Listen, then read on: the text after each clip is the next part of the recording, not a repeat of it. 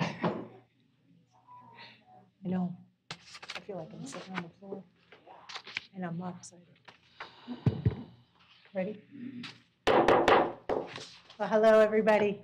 It's 1 o'clock on Thursday, November 5th. Wow, already November. I do call this commission special meeting to order. Those that we have present are Vice Mayor Luke, myself, Mayor McDowell. We have Commissioner Carasone, Commissioner Emmerich, City Manager, City Attorney, City Clerk, our Recording Secretary, Ms. Ida. We have Deputy Chief Morales. I see you hiding back there, and a lot of staff. Welcome, everybody. At this time, City Manager, could you please lead us in the Pledge of Allegiance?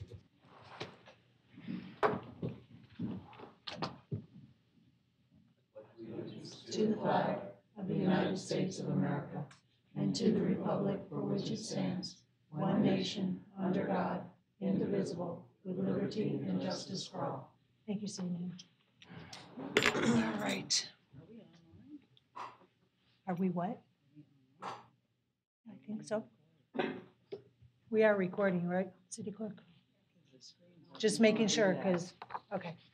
All right, so at this time, we do need to get an approval of the agenda. So moved. Got a motion on the floor to approve the agenda as presented, and that was made by Vice Mayor, seconded by Commissioner Carasone. Anything to that? Seeing none, we'll go ahead and take the vote.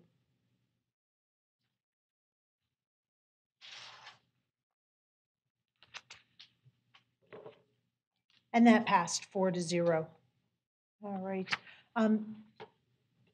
Vice Mayor, do we have any public comment? There were none handed in to me. City Clerk, do we have any virtual public comment? No, we do not. Thank you very much.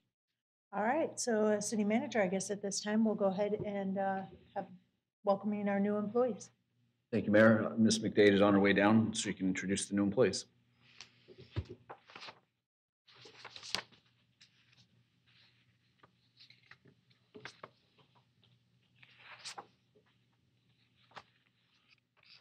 Good afternoon, everyone. For the record, Christine McDade, Human Resources Director.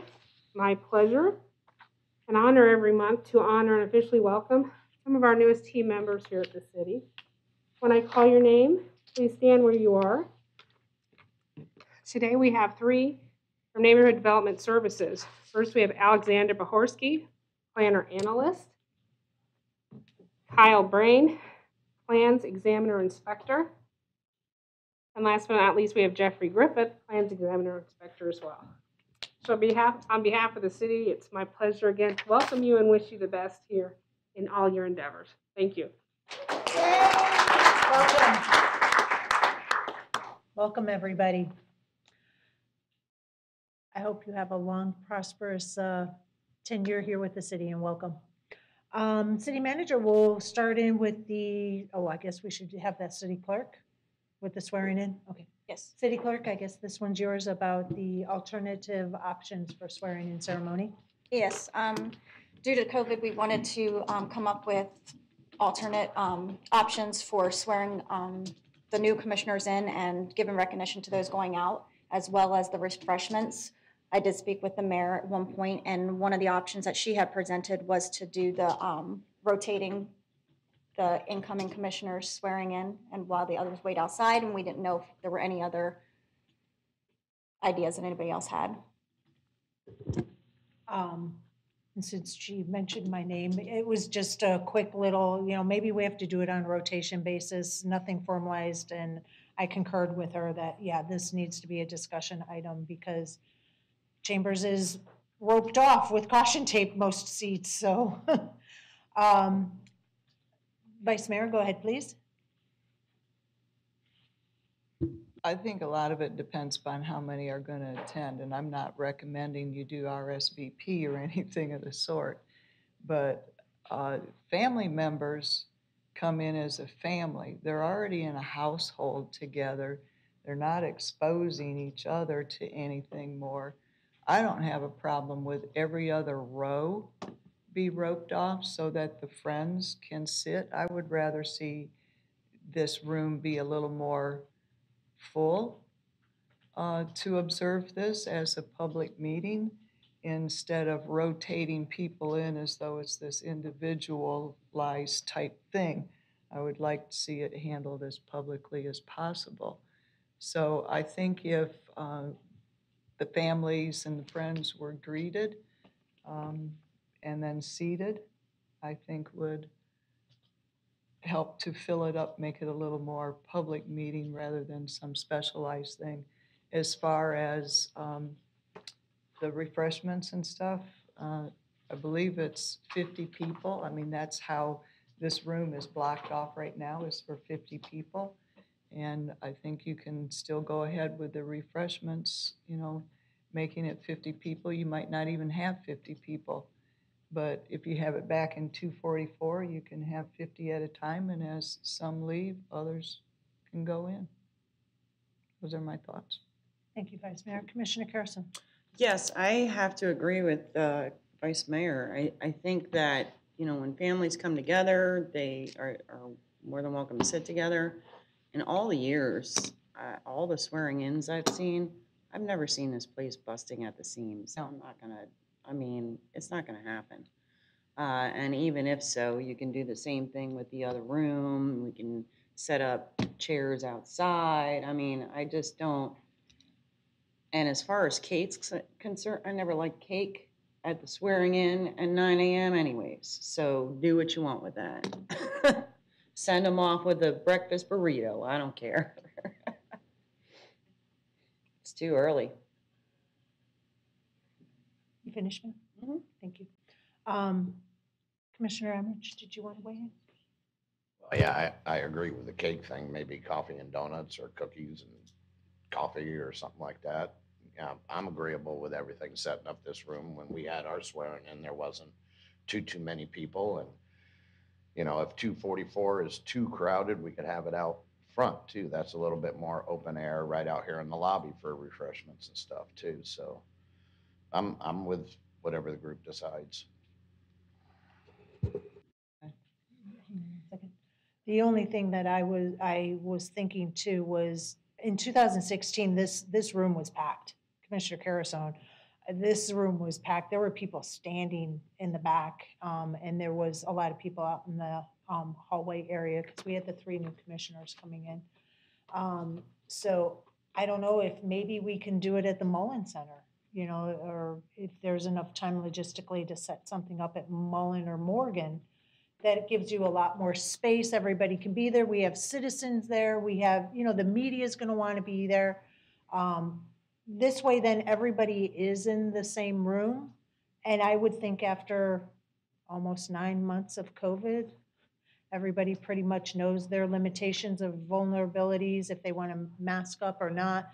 I don't think we need to make that an issue, but just to give us a little bit more space so that we are sharing this event, because this is a new commission, it is a new time frame, and I just thought maybe Mullen or Morgan might be a good option too. So those are my thoughts. Vice Mayor, go ahead, please. I'd rather see it officially done here, you know, and them take their place and everything rather than in some other area. But if you rope off that first row that only holds 4 on each side, and you start opening that second row, there are 9 seats. And there aren't too many families that have more than 9. And friends can sit behind the families. You know, you rope the next one off and then the other one opens. I think we'd have, you know, enough for, you know, to accommodate it. City Manager, is there a reason that Chambers is still roped off? I thought we were, I mean, restaurants are at 100% capacity, and I don't understand, is there a reason that Chambers is still roped off? Because it gets really warm in here. No. Really? No, I believe I think we're still limited to the 50 people. But we can verify that. I don't know Thought off the they top of my ended head. at November. Yeah, I thought that all ended even longer than We're that, looking because that up. Oh, I see Scott. Scott has an answer. We have a chief coming down. Scott Titus for the Fire Rescue District. The only thing I can say is I'm not sure why they left them up, except for if you look at CDC guidelines now, one of the things they changed over the last couple of weeks was Before, it was 15 minutes. They considered 15 minutes close proximity within 6 feet was considered to be an exposure. Now they're saying it's cumulative 15 minutes over a 24-hour period. So if we're here for several hours, if people are, I think it's really kind of one of those things in an abundance of caution to make sure that we're doing that. So that would be what my answer to that would be. I agree. They're opening restaurants. A lot of that they try and say, I think most of those people, as the vice mayor said earlier, they're in the same household, or a lot of times they're already spending that time together. It may not be as much consideration. Whereas here, I think you get a much more heterogeneous group in that. But this is ability. not required by the, go ahead, because you're probably gonna ask the same exact thing I am. Well, the reason the rooms are up to 50 is based on the governor's executive order. It's still in effect? I don't know. See, I hear it's CDC Well, guidelines, but not, what Scott's saying is accurate, but he's speaking to something different. oh, okay. Because I'm. And we can research if you'd like. the or I'm Mayor, sure I we can thought research that all the governor's expired. executive order to see if that. Some of the executive orders expired. They're not all expired. I don't know. I don't know. What are you Even, looking at One me? at I a don't time, know. guys, one at a time. Let's let Chief finish up. Okay, go ahead, I'll finish just- up, Chief. We'll be happy to research that if you'd like and get back to you all with that answer if you'd The like. CD, what the governor's executive order state, that would be, I think, a very important tidbit to make sure that we're following. And if it has expired, then open it up. We'll know before next week. Okay, thank you.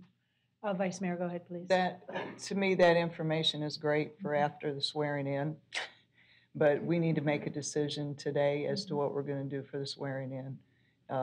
I think, because other than today, we have the meeting on the 10th, 4 days later is the swearing in.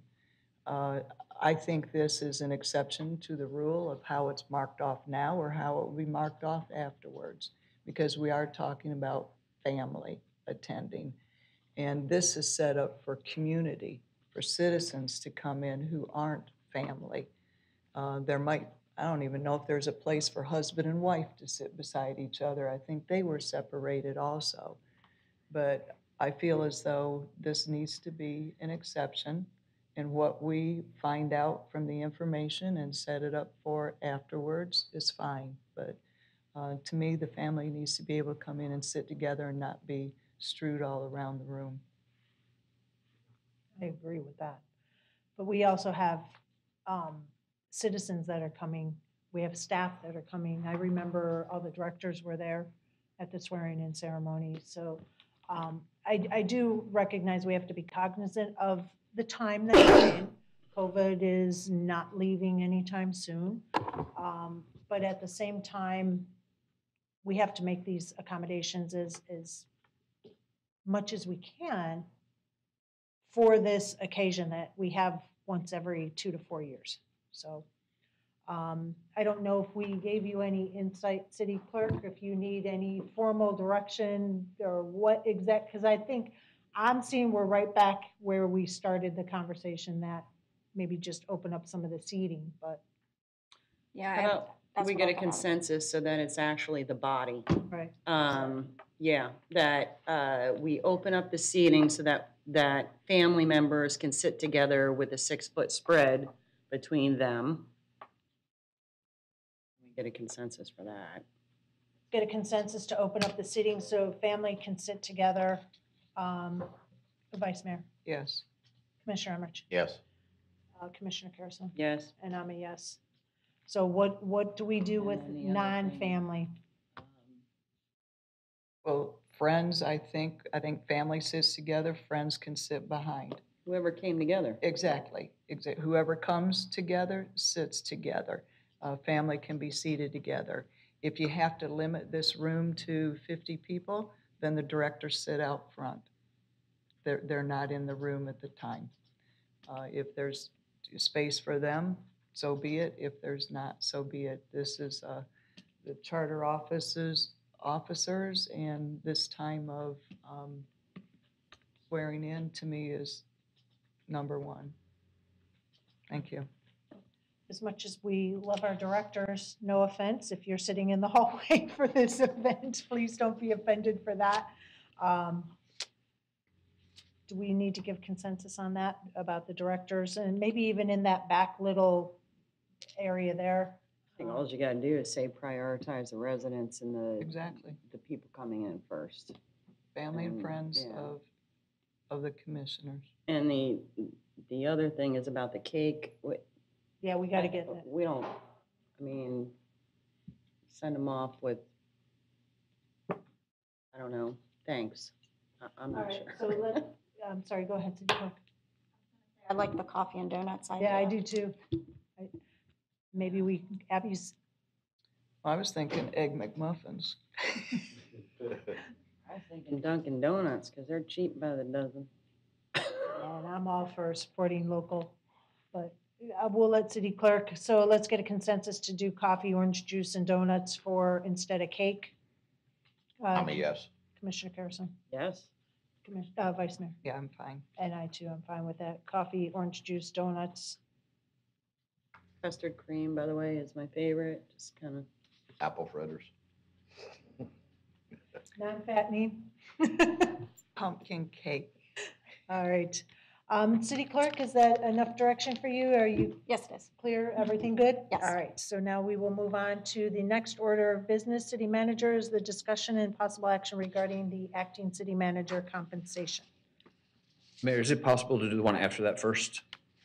I'm sorry? Possible to do the other one first? The Interim city manager to, next Now? item, and yes, and then we'll talk about we'll have to get a compensation motion afterwards. since we'd already approved the I agenda. move to hear items 4C before 4B. Second. Motion on the floor to hear the interim city manager hiring process before the compensation for the acting city manager at the request of our city manager. That was made by Vice Mayor, seconded by Commissioner Carrison. Anything to that? No, ma'am. City manager, did you want to speak to the change? Nope, we'll go ahead and take the vote then.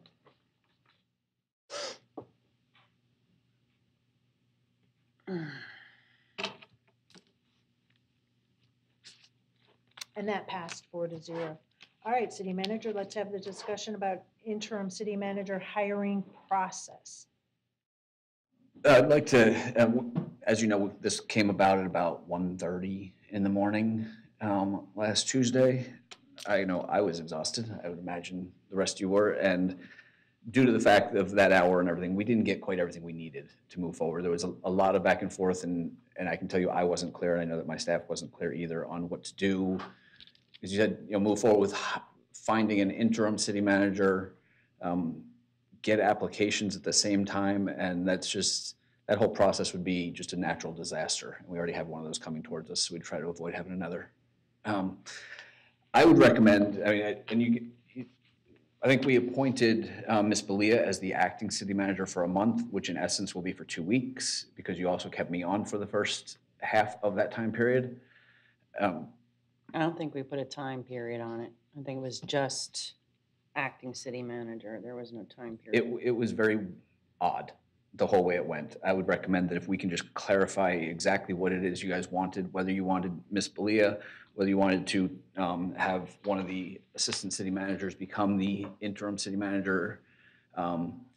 Doing a process to hire an interim city manager at the same time as doing a process to hire a city manager would be time-consuming, costly, and just difficult. Obviously, the city manager reports to you all. We have 2 assistant city managers in-house. If you wanted to make one of them, I know that there was also some discussion about other people as well. But I'd really like if we could just get some clarification on, because I know some of the people that heard a time frame and some did not. So there's a lot of confusion. So if the commission wants to talk about it, since the city manager reports to you all, that'd be wonderful, so we could have some clarification. I don't But believe the time, since I made the motion, I'm pretty sure that there was no time frame in that motion, correct? Okay, 13th until there was an interim appointed. correct. So there is absolutely no time frame there. so So the question is, do we find an interim? At the same time, we're trying to find a actual city manager, or you appoint an interim. we appoint an interim tonight? Gotcha. All right, Vice Mayor, go ahead, please. I remembered the motion the same way too. There wasn't a time frame on it, but there might have been some of the confusion because it was discussed having the new commission choose the interim. I cannot pick anybody from within the city to be the interim city manager. There's a healing process that needs to go on, so I cannot appoint not even an assistant city manager as an interim, let alone a director from another department. So I don't see a problem. I mean, I don't see on here where there's a discussion of how to seek a city manager. I only see a discussion as to seek an interim city manager. So we didn't even give direction for that the other evening too. So I believe we're going to have to get a motion toward that. The interim city manager does not have to be as large of a search as what the full-fledged city manager would be. Florida League of Cities and some of the other, probably ICMA, probably have retired city managers that would fill in for a short amount of time. So I think we could gather applications, not necessarily doing a search. I believe a search is necessary for the full-fledged city manager, but gaining applications and looking at the entities or the organizations that have city managers that are credentialed could be done rather quickly because it's just a simple application process. And then on the 24th or after, whenever needs to come forward, the choice would then be of the new board as to who they would work with as the interim, while the search was going nationwide for a city manager. So that is my comments on that. Thank you. Thank you, Vice Mayor. Commissioner Carrison. So the reason why I had suggested Ms. Belia is because she had done it in the past, and our assistant city managers are just way overloaded with what they already have on their rolling agenda. And there's just no way. And Ms. Belia has plenty of people underneath her who can step up for what would be deemed a month to 2 months. Yes, we've worked with, I mean, this is let me tell you, this is, I think, my 5th city manager I've gone through, just to be clear. So. Well, you've been here 16 years. 12. But, you know, the problem is. Oh, 12, yes. Yeah, the problem is that if you go through ICMA or the Florida League of Cities, that takes a while. It doesn't take just a few days. It actually takes anywhere from 30 to 60 days because we tried that several times. We do have, I had suggested Chief Lewis, Terry Lewis, the interim city manager / county administrator for all things South County or Sarasota County, as someone who would be, I mean, I would be interested in saying would be a fantastic interim because he knows the city, he knows the departments, he knows how things work here. As far as the process for a true city manager, I think everybody made that clear that should be left up to the new commission. So I wouldn't even be willing to discuss that. So it's really about just either saying, and I personally thought that was going to be a conversation about the interim city manager as well, which was why we knew we needed someone who was going to be the temporary appointed city manager.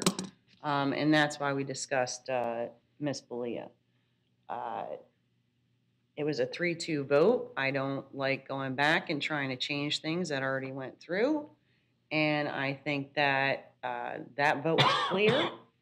She has the acting city manager position, and that when the new commission comes on, they can discuss the interim as well as the city manager appointment, because that's how I understood it. So. Pete, did you want to weigh in? Commissioner Emmerich? I'm sorry. funky. Oh, I thought so you sorry. were trying to get I am clarification so and stuff. sorry. No, my apologies on that. Commissioner Armich, I didn't see your light on. Did you want to speak to that? Or do you want? I think down the road, I agree that when we discuss the interim, that should be the new board that comes on. I would much rather discuss that. Now, going outside of the city is an option, but staying within the city is an option as well, because if you look at the pay scales and everything, you're just gonna be adding more money in pay on an interim rather than just putting somebody up that's in the city already. So I'm looking at those angles as well, because it could be a cost savings to do an interim in-house and then move forward with the search for the city manager. So I'm holding on to that till the next conversation with the new board. Where we're at right now with Ms. Belia as the acting, yes, it was voted on, it was agreed upon, and I think we should move forward on that on a temporary basis, because that's what we discussed, a month to 2 months until we figured out where the interim was going. And again, we're gonna decide that with the new board. So I think we're where we're at right now, in my opinion. That's all I got. Thank you, Commissioner. Just to weigh in on the interim city manager discussion and hiring practice.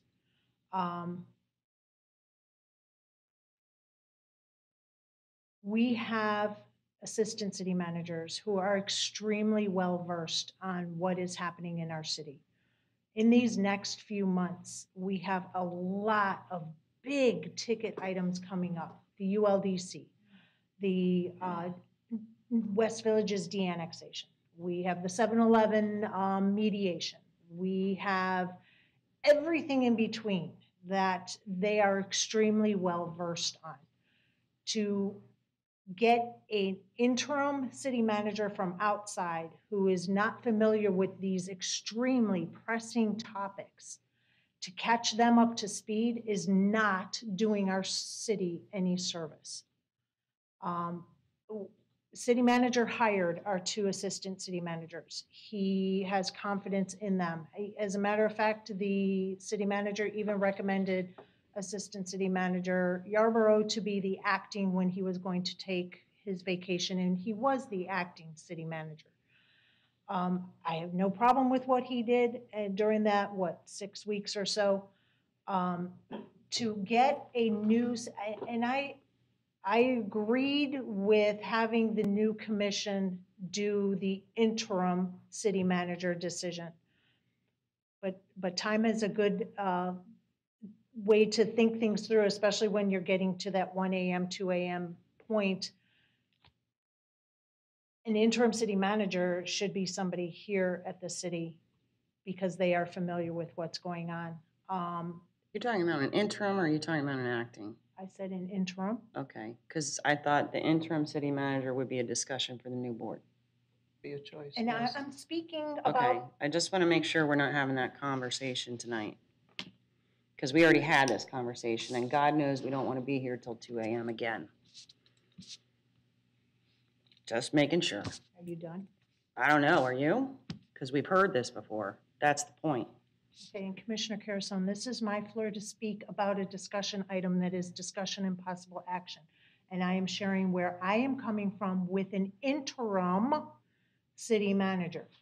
That's what we're discussing, and I am stating my position like each of you have had the opportunity to do.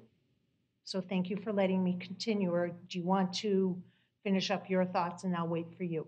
Oh, no. Please, hurry up, go. If we are going to hire somebody outside the city to be the interim city manager,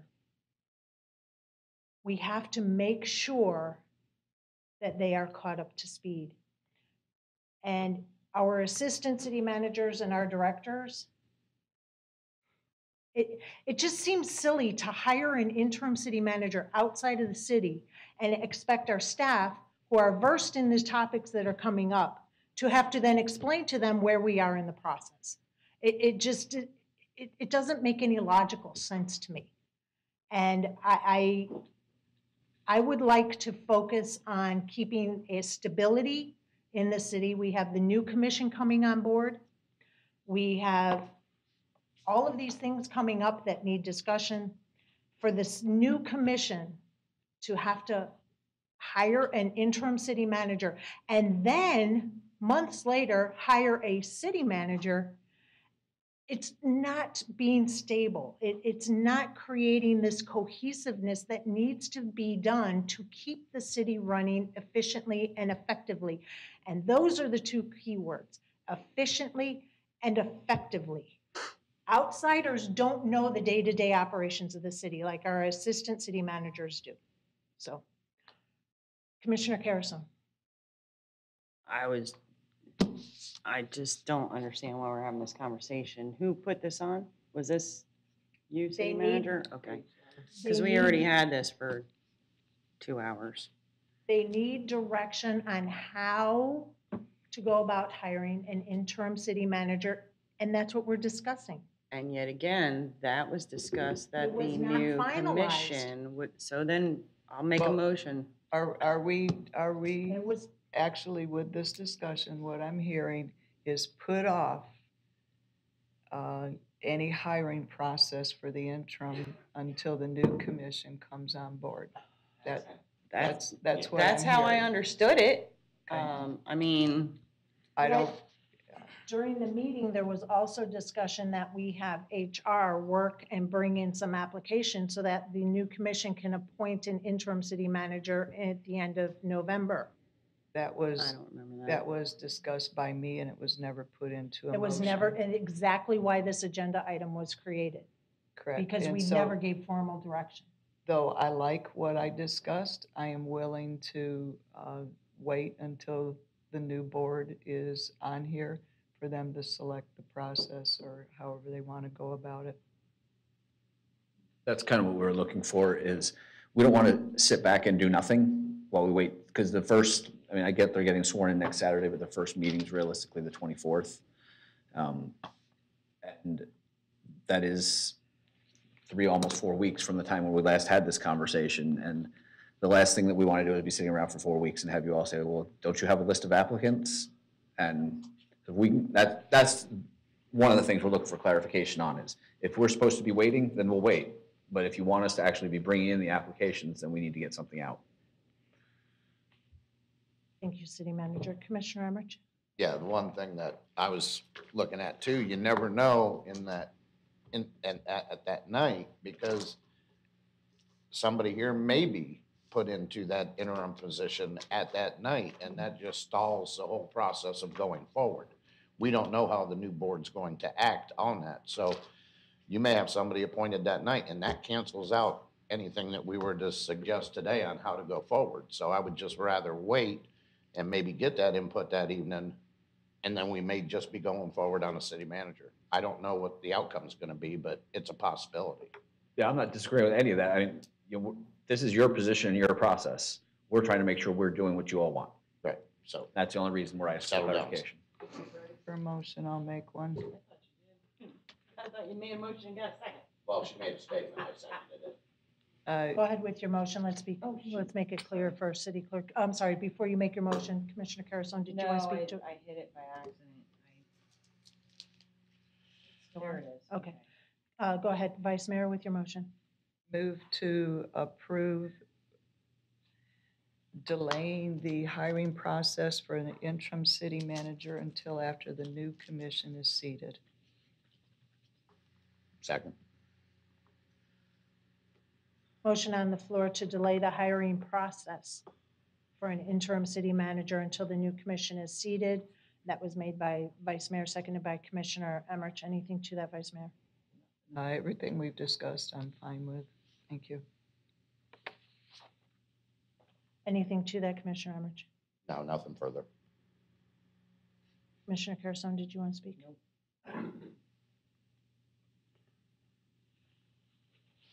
Mayor, I'm sorry, go ahead. so I'm clear on this, so whoever's going to be up here on the 24th is clear on this. I just want to make sure. They're going to bring you back an agenda item on the 24th to discuss the hiring process for an interim city manager. I Correct. was going to just get an amendment to have it on the agenda. But that I have no issue with. I just want to make sure that you know that that's what you're going to have. And then you all are going to talk for however long you talk and decide how to do that. Correct. at 6 PM for a brand-new commission. And I won't be here. If you're gonna put it It's better on, than the, That'll cut the time. I in would half. rather, you know, I like to know that, otherwise I would be submitting it for the 24th. No, we'll have it on for the 24th. Okay, thank you. Okay, it's no so worse than the comprehensive plan amendment. I get it. I was there for that one. All right, so seeing no other comments, we'll go ahead and take the vote.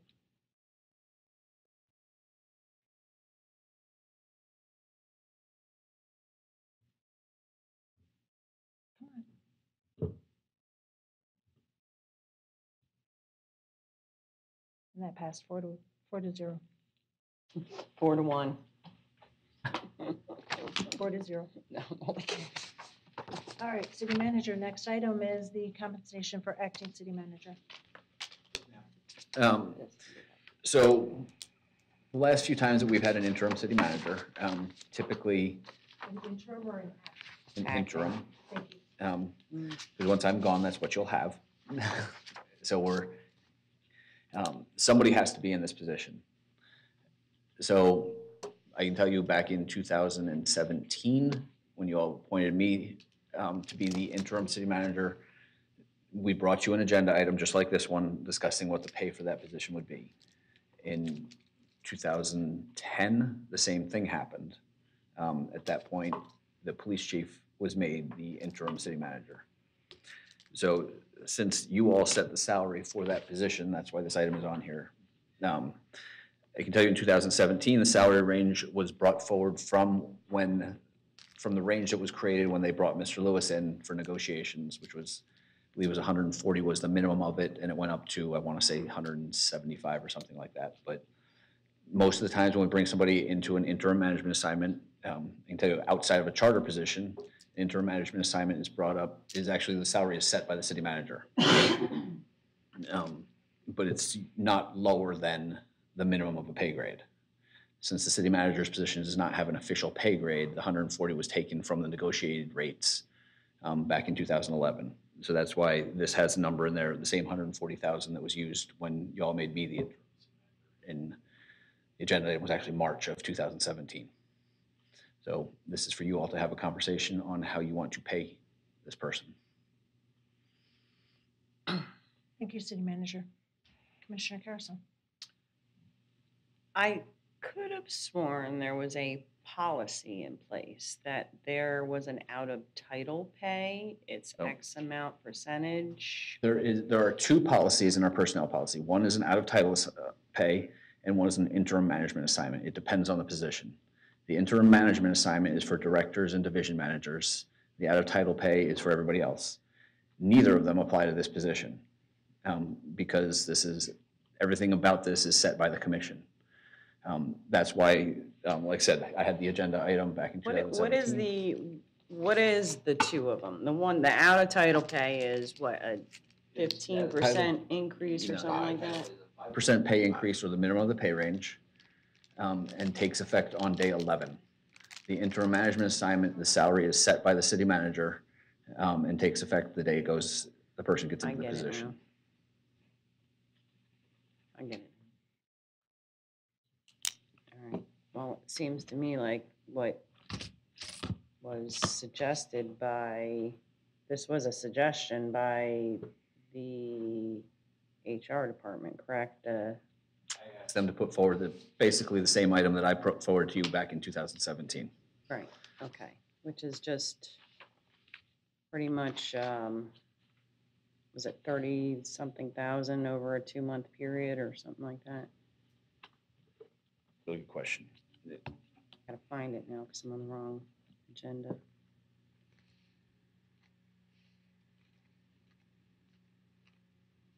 If it was based on 3 months, Yeah. the pay would be a $35,000 adjustment. Total, everything in would be $45,000 after you got payroll taxes and everything in there. And that's if it lasts for 3 months. And again, this is just acting, because if the new commission, let's just say they choose to appoint her or, as interim, then that's a whole different ballgame. That's a negotiation and all that, right? It's up to you all. I can tell you that when they did it, when you all made me the interim, Mm-hmm. this is what you were brought forward as an agenda item, as one of the backup items on here, your second attachment. It was just an agenda item, and we all agreed. Oh, I okay. presented the agenda item, told you where I got the salary range from, and I think only 2 of you that are on here were here that night. Mm-hmm, And that's where we went. okay. That makes sense. Actually, there was only one here because I was out sick that meeting. And I wasn't voted in yet. So there, So, okay.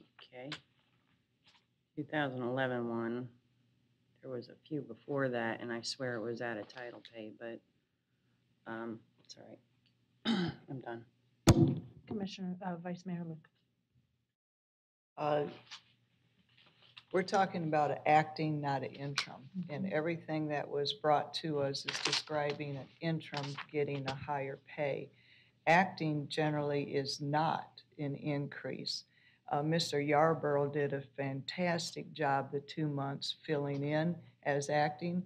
He had no pay increase whatsoever for those 2 months. His contract states that he's supposed to do that. Doesn't have a contract. Well, his position, his job description.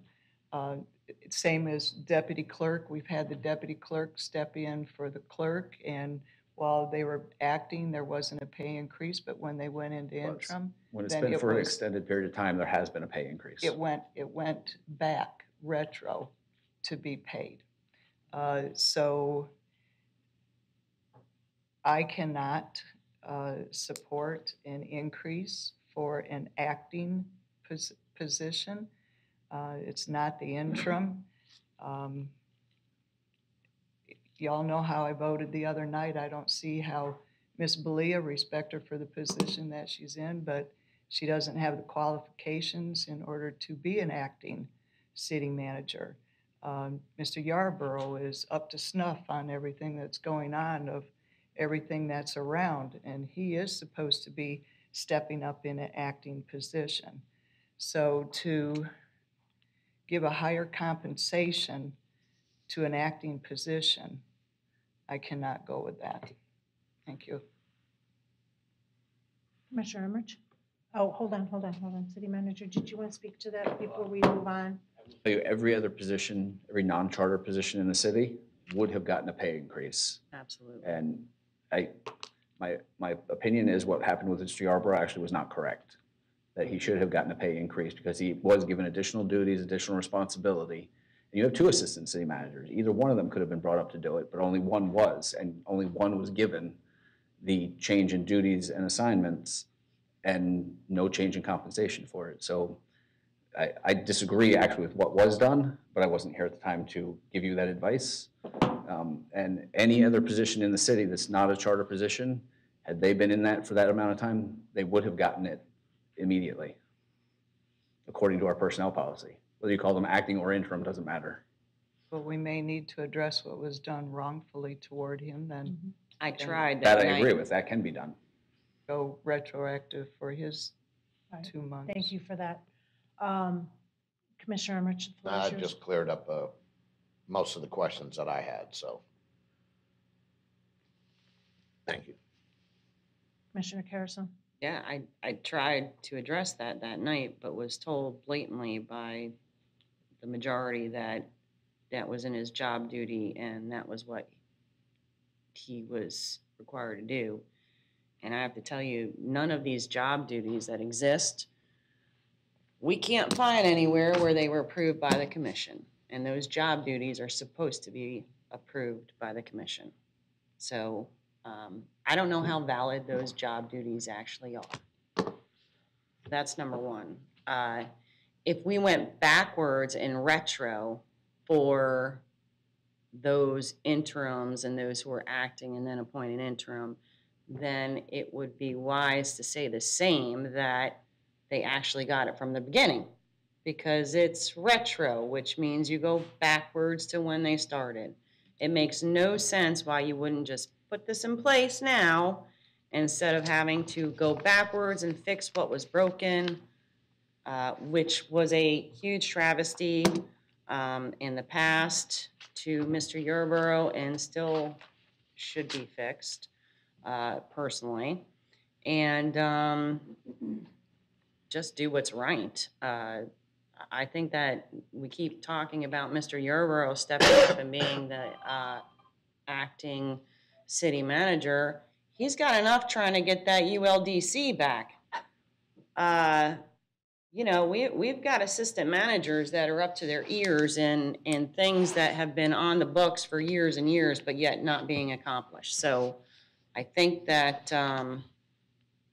I think we need to just do what's right in this case and do what it is that's been suggested and be done with it.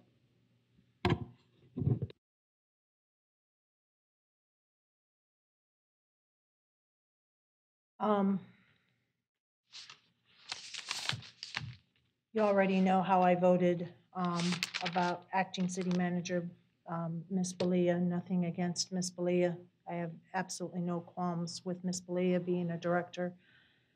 We have a ICMA certified assistant city manager who stepped up once before. I know that he could step up again. That is why I voted against it. It was stated 2 weeks ago and again tonight that Ms. Belia was the acting city manager. City manager, could you please tell me when exactly she was formally appointed as the acting city manager or an interim city manager, whatever title followed by city manager that Mr. Belia was formally placed under? She wasn't. Formally, she's never been appointed the acting city manager. Over her career, she's had, back when we were a significantly smaller organization, a day here, a day there, maybe a week or so, she and I discussed this, never formally appointed as an acting or interim city manager. So I have to wonder if, based on that statement, that 3-2 vote was based on not accurate information. Because I do remember Commissioner Hanks saying, well, she did it before, and she hasn't. It wasn't a position other than maybe a day or 2 or 3 or 4. A week. A week, 5, okay. This is gonna be for months. And there's far greater things that happen for at least a month compared to a few days. If she is to get an increase, it can't be this amount.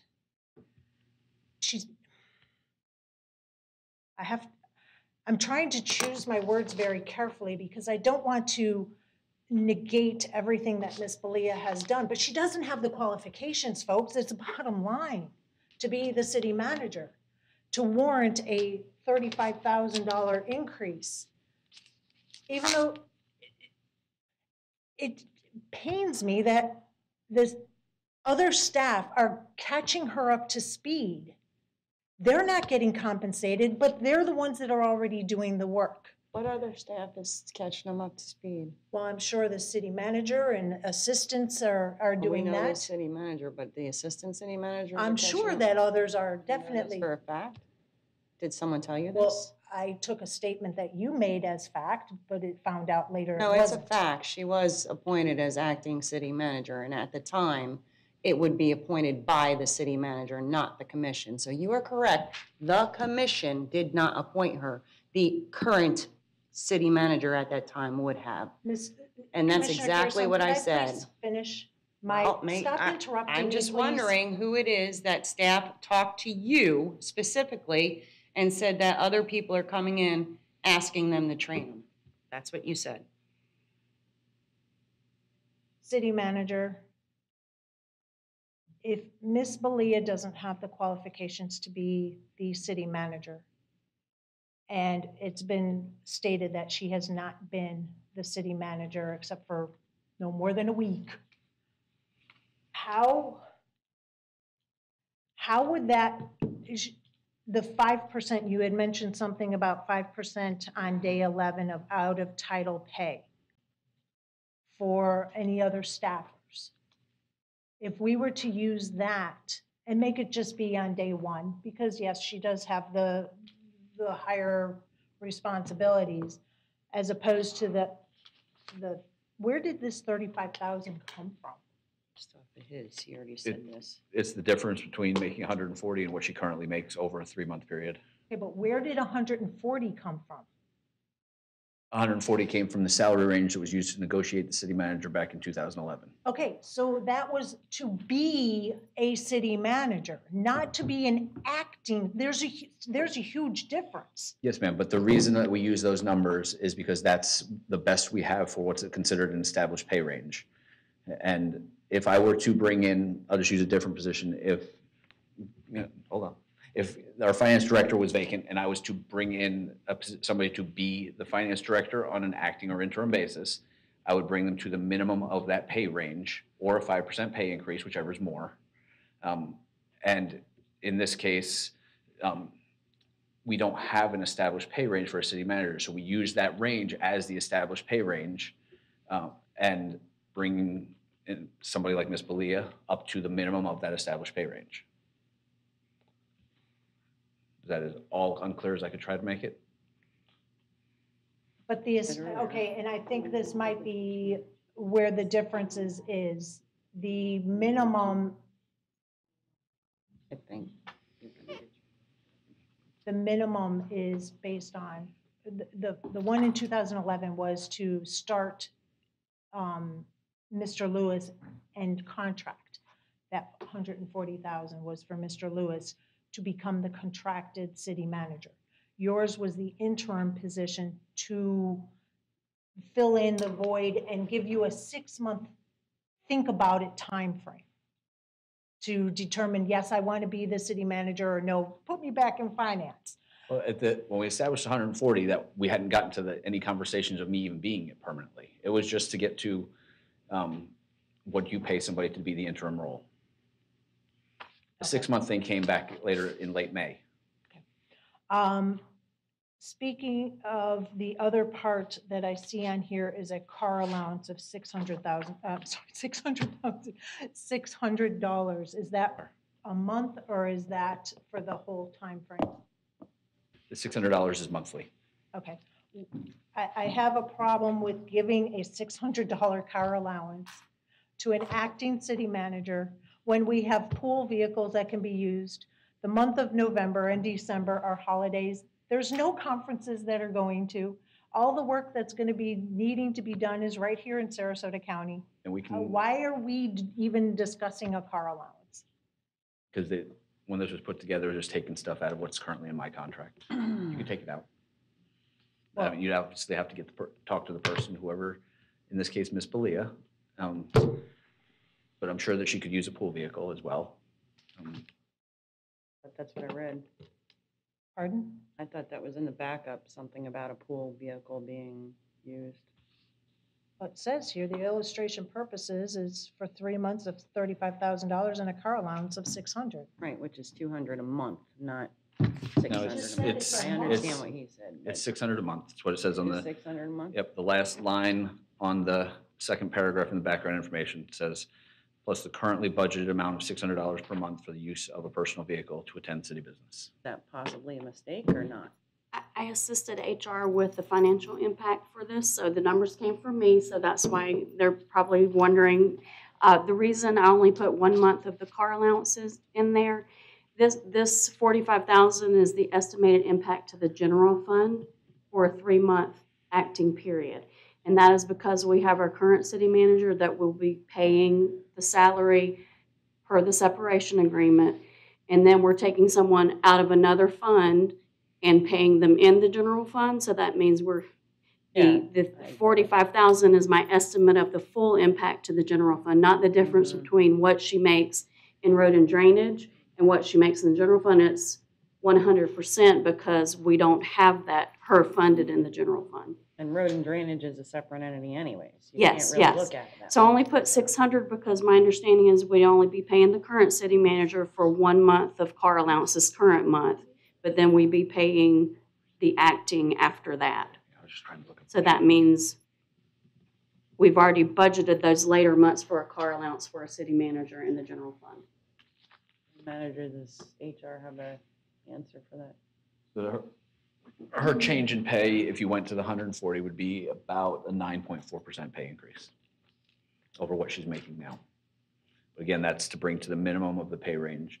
The 140, like I said, I told you where I got it from, which was the range done in 2011. There are lots of ranges out there that we could look up. You can go on, go online while we're sitting here. It could be 136 something. It's an estimate. Across the board. But that's obviously the commission choice right now of what do you want to make that number. I personally agree with Mayor McDowell. I think you should just stick with the 5% out of classification kind of deal, and it's not 9%, you know? But it's up to. I can agree with Commissioner Carazone's statement. That would be a compromise to pull me into this rather than sitting completely on the outside. But I would also like to see Assistant City Manager Yarborough compensated fully from what Yeah, he that'll was be a making different- at that time That'd be to this. a Exactly. conversation after. The other thing is we have to take into consideration that it's not just Miss Julie that's getting a increase, but Miss Monica is getting a increase because she is assuming the duties of Public Works. See, we're going back to, this is many different departments that are being impacted by this. If we, and I'll say it again, if we just keep Miss Julie in her position as the Director of Public Works and let Assistant City Manager do their job. There we go again. This was voted on. I It is understand over it's with. voted on, but I am also saying that it's not just Miss Julie's salary that is being impacted. And that's the point that I am trying to make.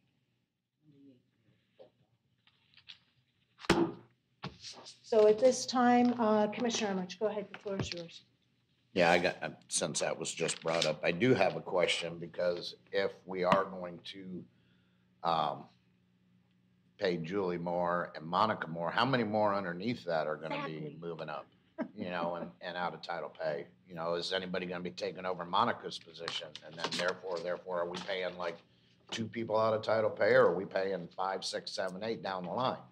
So, I mean, that needs to be discussed as well. Actually, it doesn't need to be discussed. That's not a commission decision. It is if we make a decision to. You guys do that. make the decision of what happens with the city manager. The city manager makes a decision of the rest of the positions of what he needs to, or she needs to run the city. Which The I snowball understand, but effect. that's a general question. And it's one I can't answer, but I can tell you that if you move Mr. Yarborough to the city manager position, he's probably going to promote somebody to the assistant city manager, and that's 100% his call. And then whoever he moves there is probably going to be replaced. It will snowball the whole way down. Either way we go. Potentially. So what happens when they go back to okay, let's say You want to go back to when you appointed me to the interim? I appointed somebody to be the interim finance director. Okay, so since this is a temporary, the acting is a temporary position. So Miss Julie is no longer acting city manager. Miss Monica is no longer acting director of public works, and whatever the snowball down the, what happens then? Do they keep that increase in salary, or do they revert back to? When they go back to their old position, they go back to their old pay. Wanted that on the record, thank you. Oh, and just for respect, I would like to recognize Commission-elect Ms. Langdon in the House. Thank you for joining us.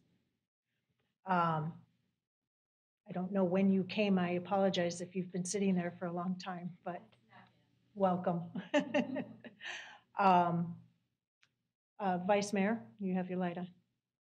Yes, I'm in the compromise mode with what Commissioner Carazone was stating, that 5%, but I would put that 5% on day one, which would be November 14th would be her first official day, as his is the the 13th his last, so making it a 5% increase of her current salary on day one when she takes over as acting city manager. Is that a motion? I'll second it if it is. Okay. I move to give an increase to Julie Belia when she takes over as acting city manager on November 14th with a 5% salary increase. On day one, yeah. Yes, on day one. November 14th. Yes. Second. Motion on the floor to give Ms. Belia, when she becomes acting city manager on November 14th, that first day there, a 5% salary increase. That was made by Vice Mayor, seconded by Commissioner Carrison. Anything to that? No, ma'am. Commissioner Carrison? Nope. Seeing no other lights on, we'll go ahead and take that vote.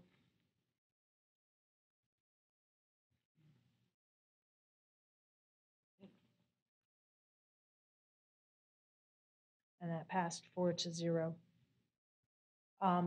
I'm going to pass the gavel. I make a motion that no car allowance be paid to acting city manager Belia during her time as acting city manager.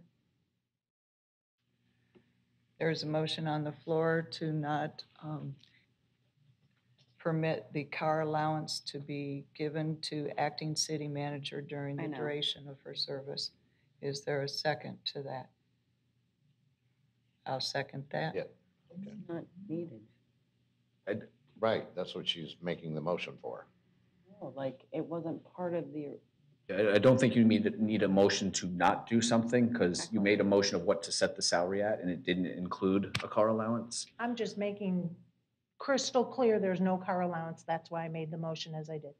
But, I don't think that it's necessary, but okay. Well, not only that, they should have mileage and travel per diem, just like any other employee. So is there going to be a conflict with the word car allowance No, to ma'am, because she would be entitled millage, to mileage? reimbursement.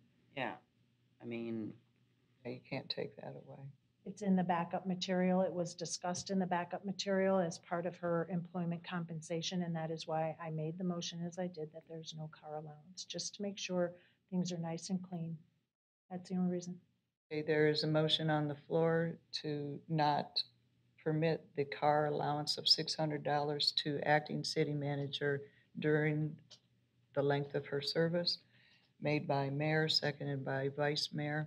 Anything to that? All right, Commissioner Emmerich? Oh. Voting. Okay, we'll go ahead and take the vote.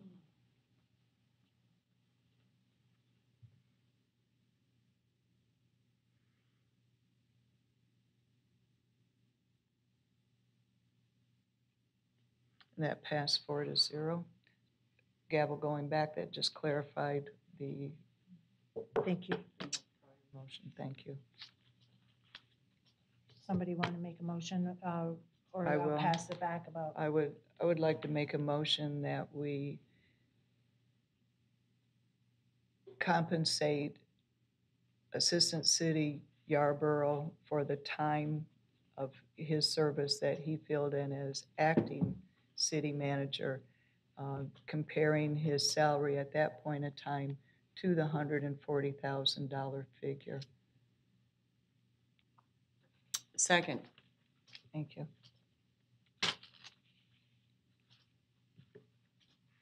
a motion on the floor to back pay Assistant City Manager Yarborough for his time as acting city manager to the $140,000 mark. That was made by Vice Mayor, seconded by Commissioner Carrison. As long as that is not less than what he, or less than what he makes now. I just want to make sure of. Yeah, you're getting a raise. Not really, just kidding. Whew. Anything to that, Vice Mayor?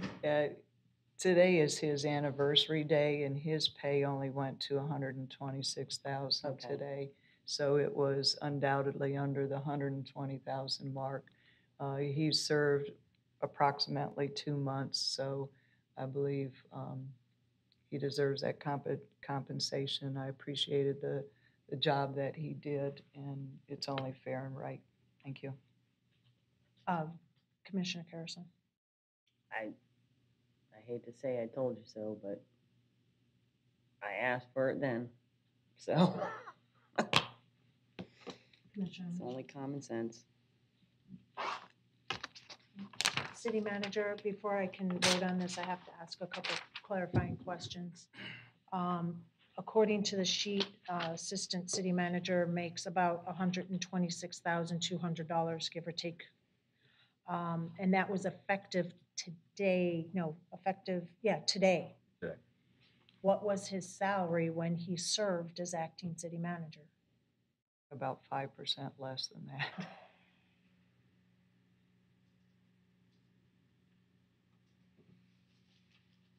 Working on it.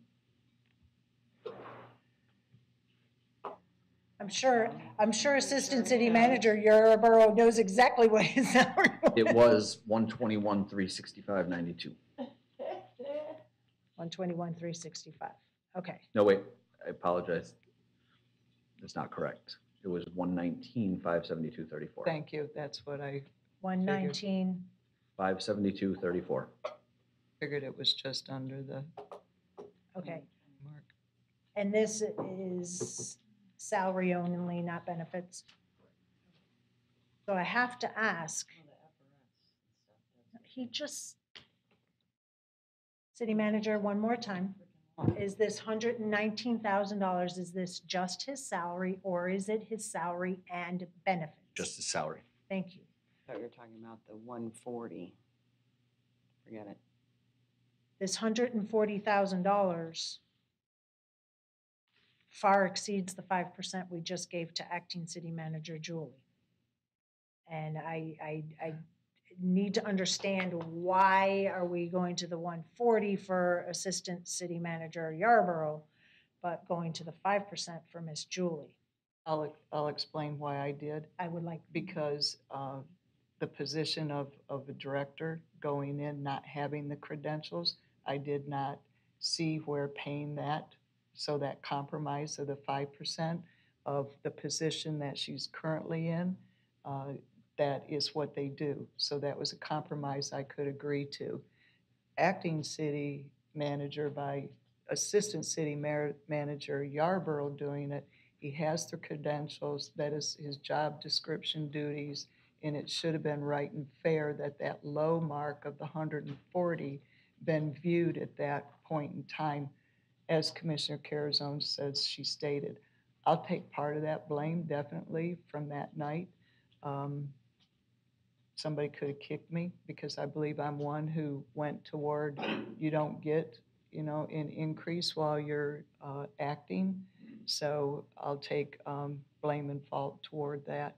But I think it's only fair that that 140 mark be looked at for him in the position and the credentials that he carries. Thank you for that explanation. That's what I needed to hear to get a full understanding. And I too thought that when you are, part of your job description says you have to fill in for the people that you're assisting, that is just a given as to what the salary is. And obviously, if it's a long-term thing, like an interim position is a long-term, then that's where a salary increase gets changed. So I never heard of an acting, because to me, that's just what an assistant does. So I too was misinformed, and I appreciate that. So thank you for the explanation on why the 140 for the assistant city manager. Seeing no. Yeah, I'm up there. Oh, I'm sorry, there you are. Go ahead. Yeah, I had the same ideas as you did. We did the 5% for Julie. I don't disagree that he needs to be compensated, but apples are apples, and they're both doing the same job. They're both being the acting city manager. And I won't support that. I think they both need to be either 5% or both brought up to the 140. So that's the reason why I won't support it. That's all I got. And just to rebut that, the only difference is for me, because I was not going to support any increase, because Miss Julie is not qualified as a city manager. She does not have those qualifications like assistant city manager does. So I can support this, and thank you. I'm just gonna rebut that and saying, assistant city manager didn't have to put up with nearly the crap that Miss Belia is putting up with prior to her being appointed. So maybe she should get the 140. I don't know. I don't know what crap she's putting up with. We're having discussion here. Continuously being told that you're not qualified is crap, because she is qualified, probably more qualified than people sitting up here. Go ahead and call the question, please.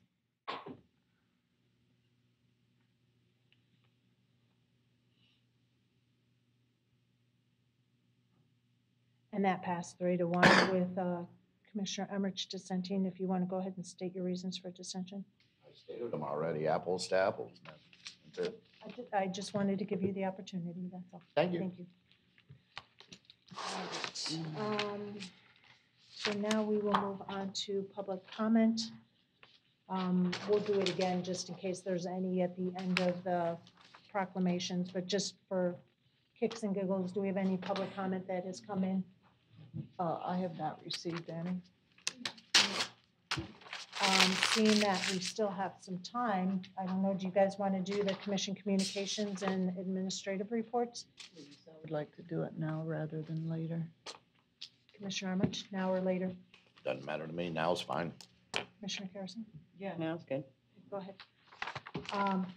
Commissioner Emmerich, we'll start with you then. I don't really have any. Thank you. Okay. All right, Commissioner Carrison. Just a quick question, city manager. The Poinsettia Parade, I saw that the route was reversed and it now ends on Appomattox versus Dallas White, and I'm wondering why, because I know that we did that one year and it turned into a cluster. It was an absolute disaster. People had nowhere to park. People couldn't get back to their cars. And I can't remember which parade it was that we did the reversal, but it was a nightmare. And so then we went back to starting on Appomattox, ending at Dallas White, and it was fine. So I don't understand why we're doing it this way again, when it was a cluster the first time. For the record, Parks and Recreation Director Sandy Funheller. I'm not recalling that there was a cluster with that setup. I know we did it once, and then we did it a different way, and then we again changed to City Hall because we were expanding. Part of the parking issues with Dallas White Park were always that the event was growing. It was getting too big for that location, which is why we moved it. The reason it was moved back to Northport Boulevard is because we are trying to put on this large event in a time when the pandemic is still going on. While we know that capacity limits have been lifted, there are still guidelines out there for physical distancing and not gathering large crowds of people together. So this event traditionally attracts thousands of people. Moving it to Northport Boulevard gives us a little more control over how many people come to the route than it would, say, if we kept it here at City Hall. Reversing it the other way, we are trying to avoid having a mass gathering at Dallas White Park if the parade ends there. We just do not want thousands of people to come to that park and be together when we have the pandemic still happening. This was a discussion that happened in our incident command meetings, and it was something that Parks and Recreation, Public Works, Fire, Police, Risk, all the departments together were working to come up with the best solution in order to have the event. Most communities around us have canceled all of their holiday events. So this is our attempt at still having the parade, doing it in a safe manner, and having space for people to come if they choose so, or watching virtually as well. So if you don't mind, Commissioner Carrison. By all means, go ahead. City Manager, I really think if you could explain what's going on with the Poinsettia Parade, only because I don't think a lot of citizens have gotten the memo yet. I don't think anybody really knows that there had been some changes made. So to kind of fill in the blanks for the citizens, if you could help us out, please. You don't want to do that? Nope. So it's on the same day. It is every year, which is the first Saturday of December. It's at 5 p.m., which was a commission directive for that start time.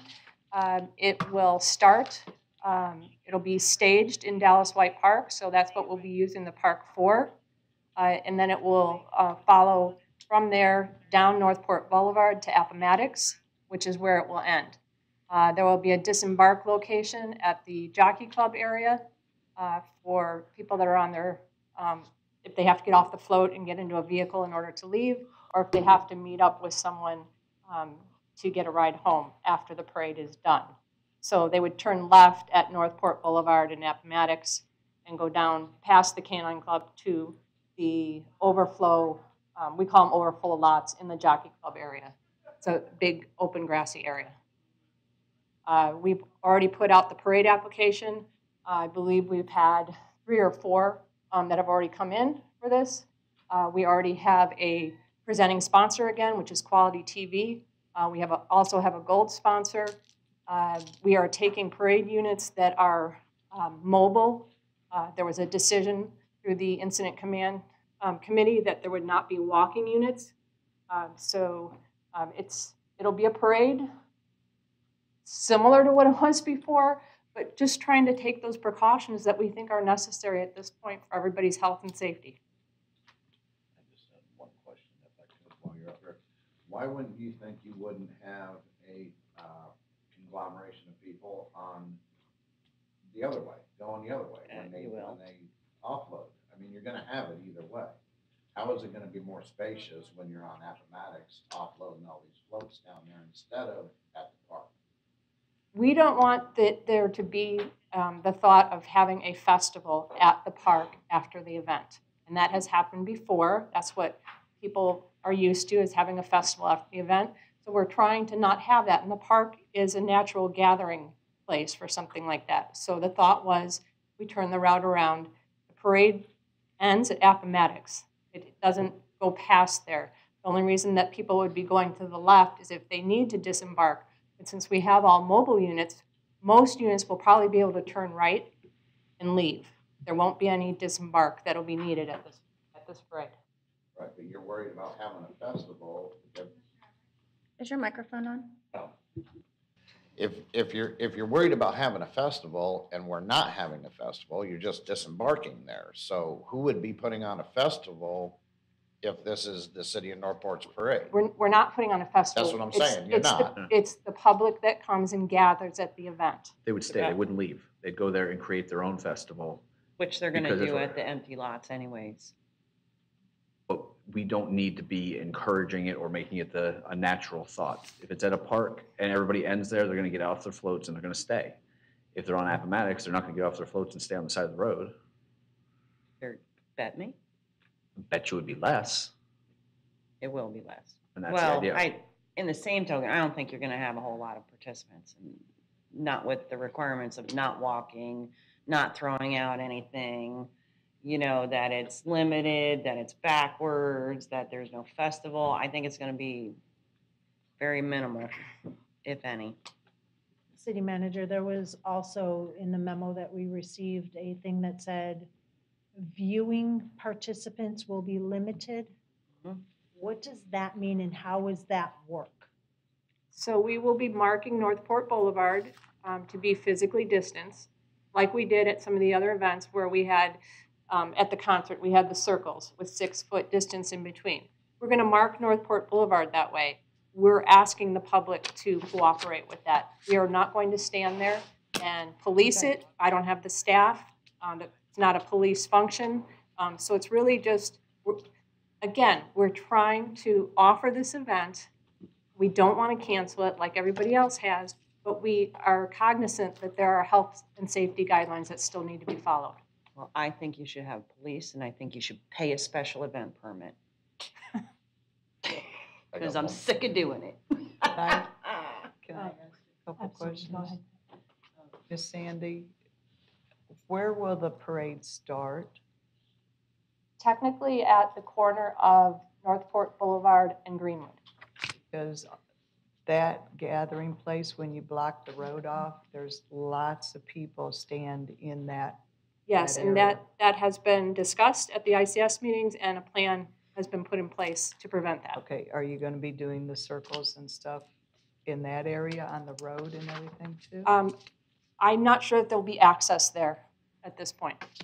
Okay, If there is an area where there's access to view, we will do the circles. okay. All right, thank you. I got one more. Go ahead. I'll see if I can remember it. Go ahead. No, this is not a difficult one. If you do Mine might be. disembark on Appomattox, do you have enough area out there for people to park to where once they get done with their floats, they can just go over there and leave rather than having to come all the way back down to Dallas White Park? Because when it used to end at Dallas White Park, people parked at Winn-Dixie and they walked across the bridge and everybody was out of there. Do you have a plan for that at the Appomattox end? So when they get to the Appomattox, they're going to turn left if they need to have a disembarkment. If it's somebody, there's 4 people in a vehicle that's decorated and they don't need to get out of the vehicle and they're done, they're going to turn right and they're going to leave the area. If they turn left, they're going to go down past the Canine Club to the open grass areas in the Jockey Club that we've used before. They're going to pull in there, and there's parking there to meet if they need to be picked up or if they need to disembark and get into another vehicle. Okay, just as long as the participants know that, because it needs to be as, you know, Yeah, get out of here that will friendly be as staffed. possible. Just as before, that'll be staffed and we'll have BSAs there. Okay. That's all I had. Thank you. So if you're worried about a festival-like atmosphere after the parade, what's to say there isn't going to be a festival atmosphere before the parade when everybody's gathering to wait for the parade to start? I can't control that. But I'm not trying to set up the park in a position to where it would be open to do that. We're trying to avoid that. We're doing the best that we can to offer this event. And do you know when the communications team might be getting word out about these new changes so families can start? I know it's a month away, Yes. but so the families can start planning accordingly. It's already been out. It's already been put online. out. That's how I learned We about do it. a mailing to all of the Yes. immediate neighbors to let them know because there will be road closures. So that is occurring probably in the next week, and that has a lot of that information on it as far as the event and the times and the closures. So all the standard options that we've used before and avenues for marketing, we are still doing. All right, great discussion. Thank you. One more Thank you. question. Go You ahead. said road Thank you. closures, plural. How many? Just Appomattox and Greenwood, right? I don't have it in front of me, so I don't I'm want to. sorry, in Northport Boulevard. Yeah, I don't want to quote it, but Right? Okay. Yeah, Well, that's something that we do at the incident command meetings, and the police has made suggestions on how that'll work. So to be the safest route possible. because my concern is they have that, is it race? Is it race terrorists that's If, right if there? there's are you talking about a road where there's only one access point? Right, right. The police are aware of those, and they will let people in and out as it's safe to do so. But then again, that's why we put out the information to all the neighbors. We send a direct mail letting them know, and if they have a question or an issue, they'll let us know before the event. Thank you.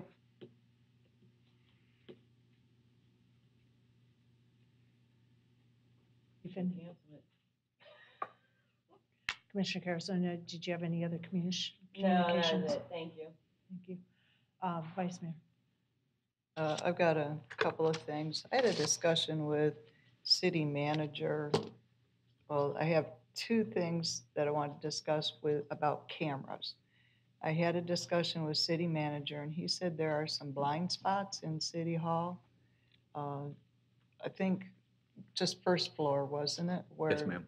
The hallway coming in. There's a handful of them. Yeah. Okay, hold. This do we talk, yeah, I was just That's what I was thinking. just gonna, there's a handful of Let's them. not put them out there. Right, but I would like to see that come forward in order to make sure all areas in City Hall are covered with cameras. Wasn't that part, I'm sorry, wasn't that part of that That safety thing. that safety was thing so that legal. got nixed? No. I thought it got No, nixed. it was not in this year's budget, it was in last Okay. year's budget. We can fix that. The security of all buildings Yeah, within, yeah, not just City Hall, but all buildings. yeah. Certainly bring something forward. I'd hate to quote you a price on what it would be because I'm not a camera person, and making sure that it fits into our system. But there's a handful, without going into specifics, so everybody knows, hey, go here to do bad stuff. There are a handful of spots, and I can make sure that IT and everybody works on getting that fixed. Bring you forward with the, I mean, if it's an amount that we need to adjust the budget for, we'll let you know. Okay, If it's not, we'll just get it fixed. okay. And the second area is the girls' softball field. There has been some activity. They broke into the concession stand and did damage, and This last, or Tuesday? just not too long ago, within the last 2 Say, weeks. there was a bunch of people sitting there, we were like, what are they doing? Like having an election party in the dark? It was Well, weird. No, it was Last week, I believe it was. It was before, yeah, it was Okay. before Tuesday. Now I know But to watch. that girls' softball field needs to have some cameras address that too. There's some activity that goes on in the back where there's no cameras at. And Bunch of lights though. it is until Until we go through that process, but it's. soon, and then it's ours. But Miss Sandy? For the record, Sandy Funheller, Parks and Recreation Director. There are no cameras right now that are planned for Narramore Park. We did reach out to IT just to ask kind of a ballpark. Could be anywhere from $6,000 to $10,000, depending on what's needed in order to put cameras in there. The issue in the back, it's kind of that back access road. It's not really a parking lot. There's a couple spots there, but it's a back access road to the building all the way that backs up to the neighborhood. On Narramore, you mean? Often Narramore, all the way in the Behind the back. ball field. There's like a itself. storage area Yeah, back there. yeah, okay, yeah. So on that access road there, there is an issue with the lighting back there. That is a Sarasota County function. That work order has been in for quite some time to get that light replaced.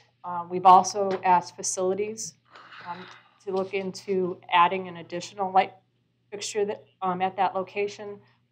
They have not been successful in getting another drop from FPL, is my understanding.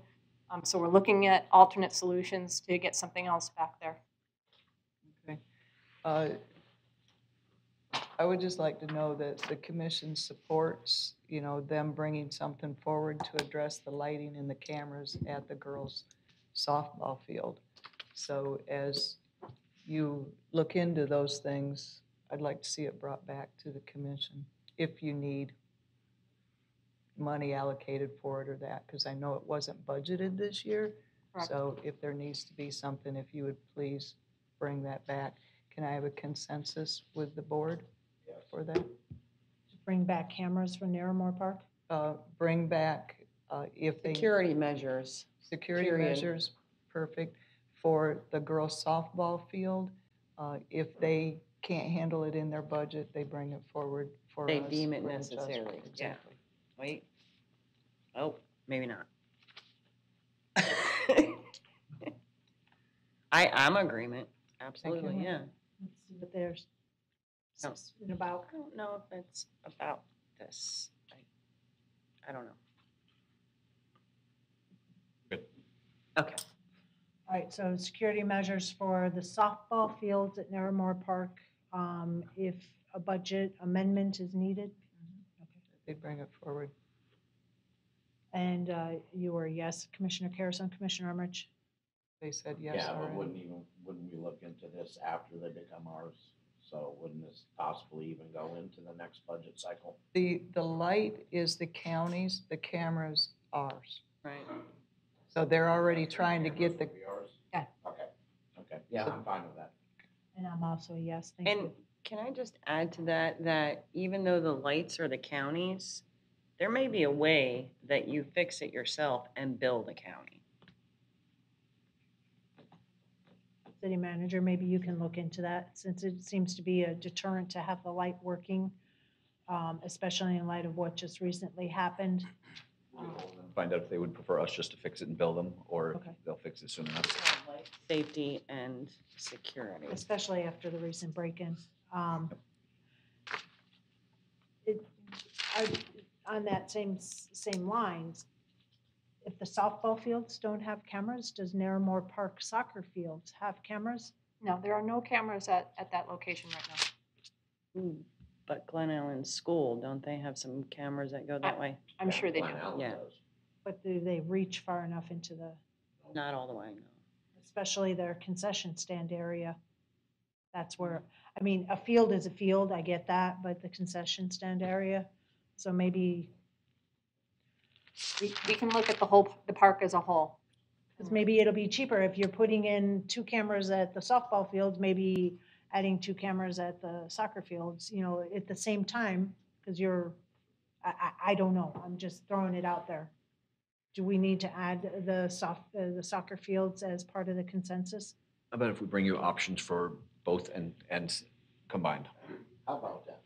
Sounds good. Vice Mayor, anything else? the Florida League of City Committees. I sit on utility, natural resource, and public works. We finalized our, they finalized it, I disagreed with them. Imagine that. Water quality mandate is what they've chosen as what they want to fight for. If Florida League of City changed, we used to go after 2, now we can only formulate 1 legislative priority. So it's going to be water quality. Myself, this is going to be a tough year for anything financially. So I didn't want to send anything forward as a priority if it had anything to do with finances.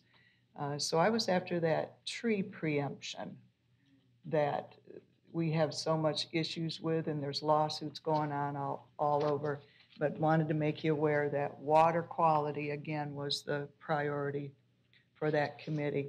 An update on the CARES through the county. There's been 3,794 applications.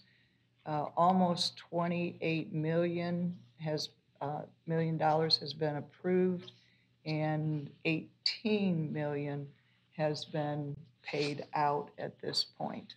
Got a long way to go. We have a very long way to go. And if they don't spend what they have allocated to them in this batch, they don't get the next batch. So that county's got a whole lot. And I would encourage anybody, if you know individuals, families who have suffered through this, they have increased it from $5,000 to $10,000, the county has. So this is for individuals also, not just businesses. And then an update with the EDC. I mean, COVID's been going on, but this last quarter of 2020, from July to September, has seen a boom in the area. There's 5 new expansion projects, 19 retention expansion projects to date. This is totaling 516 total potential new jobs and over 104 million potential in capital investment. Also, if you notice on the tax trim notices went out, there was a questionnaire about the business survey. They got almost 2,500 responses from businesses, so that was very successful this year also. And that's the updates of my committees. Thank you. Thank you. I just have one item that I'd like to chat about.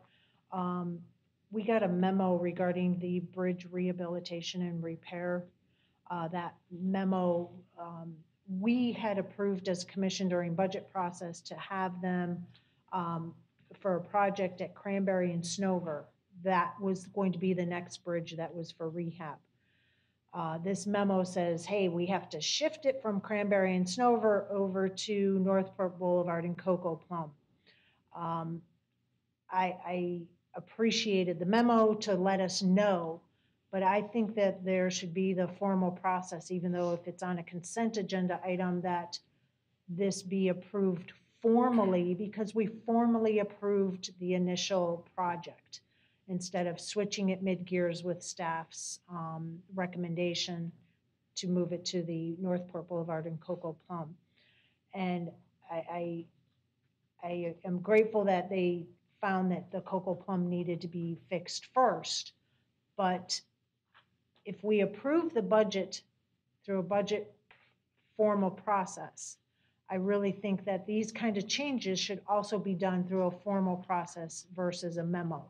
So I was hoping to maybe get a consensus to just have the city manager from this point forward, anytime that there's a project, especially a CIP project, that has been approved one way and then staff says, hey, we got to change it another way, that it comes back as a formal approval process too.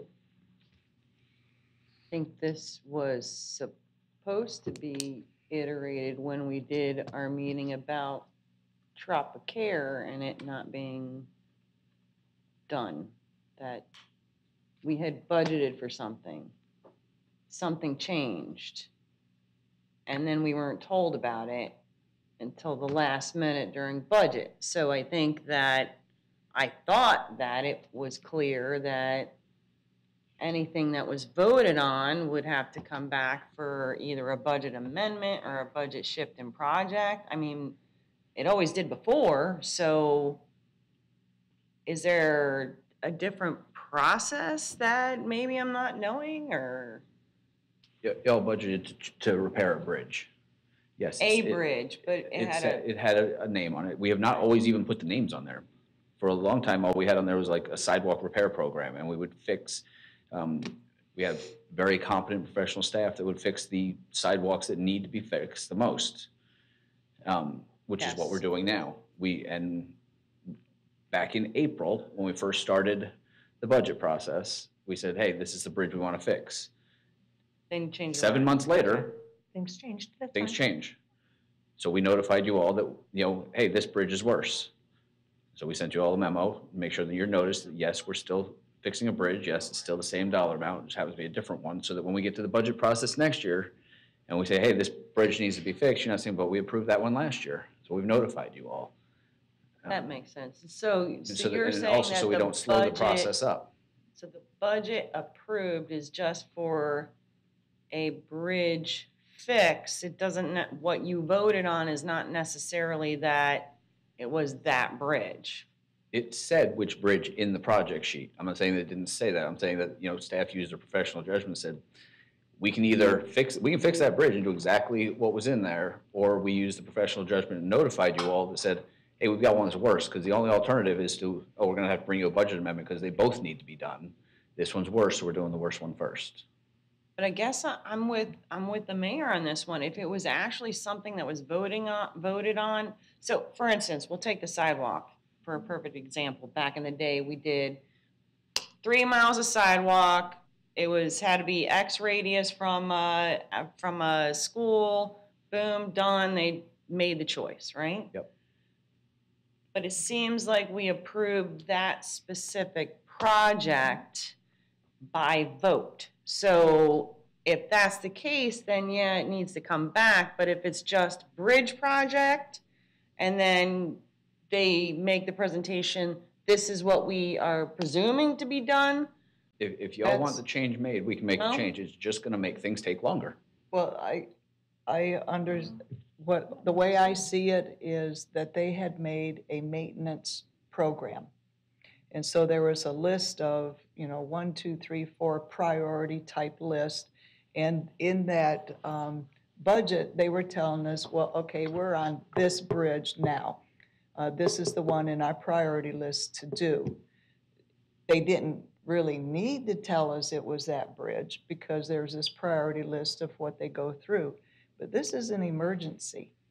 You know, they have found that this bridge in the priority list needs to come above the bridge that we said yes to in the budget. So I understand that this is a maintenance. It's not an outright brand-new bridge where we approved a brand-new bridge to go in. It's a replacement because it's maintenance. So I don't have an issue with the memo stating, hey, this one was far worse than this other one, and we need to do this one before this one. I don't have a problem with it. If it were a brand-new item, oh yeah, I'd be pitching a fit that it would need to come before us. But because it's maintenance and the priority has changed because this one is so much worse, I view it more as an emergency.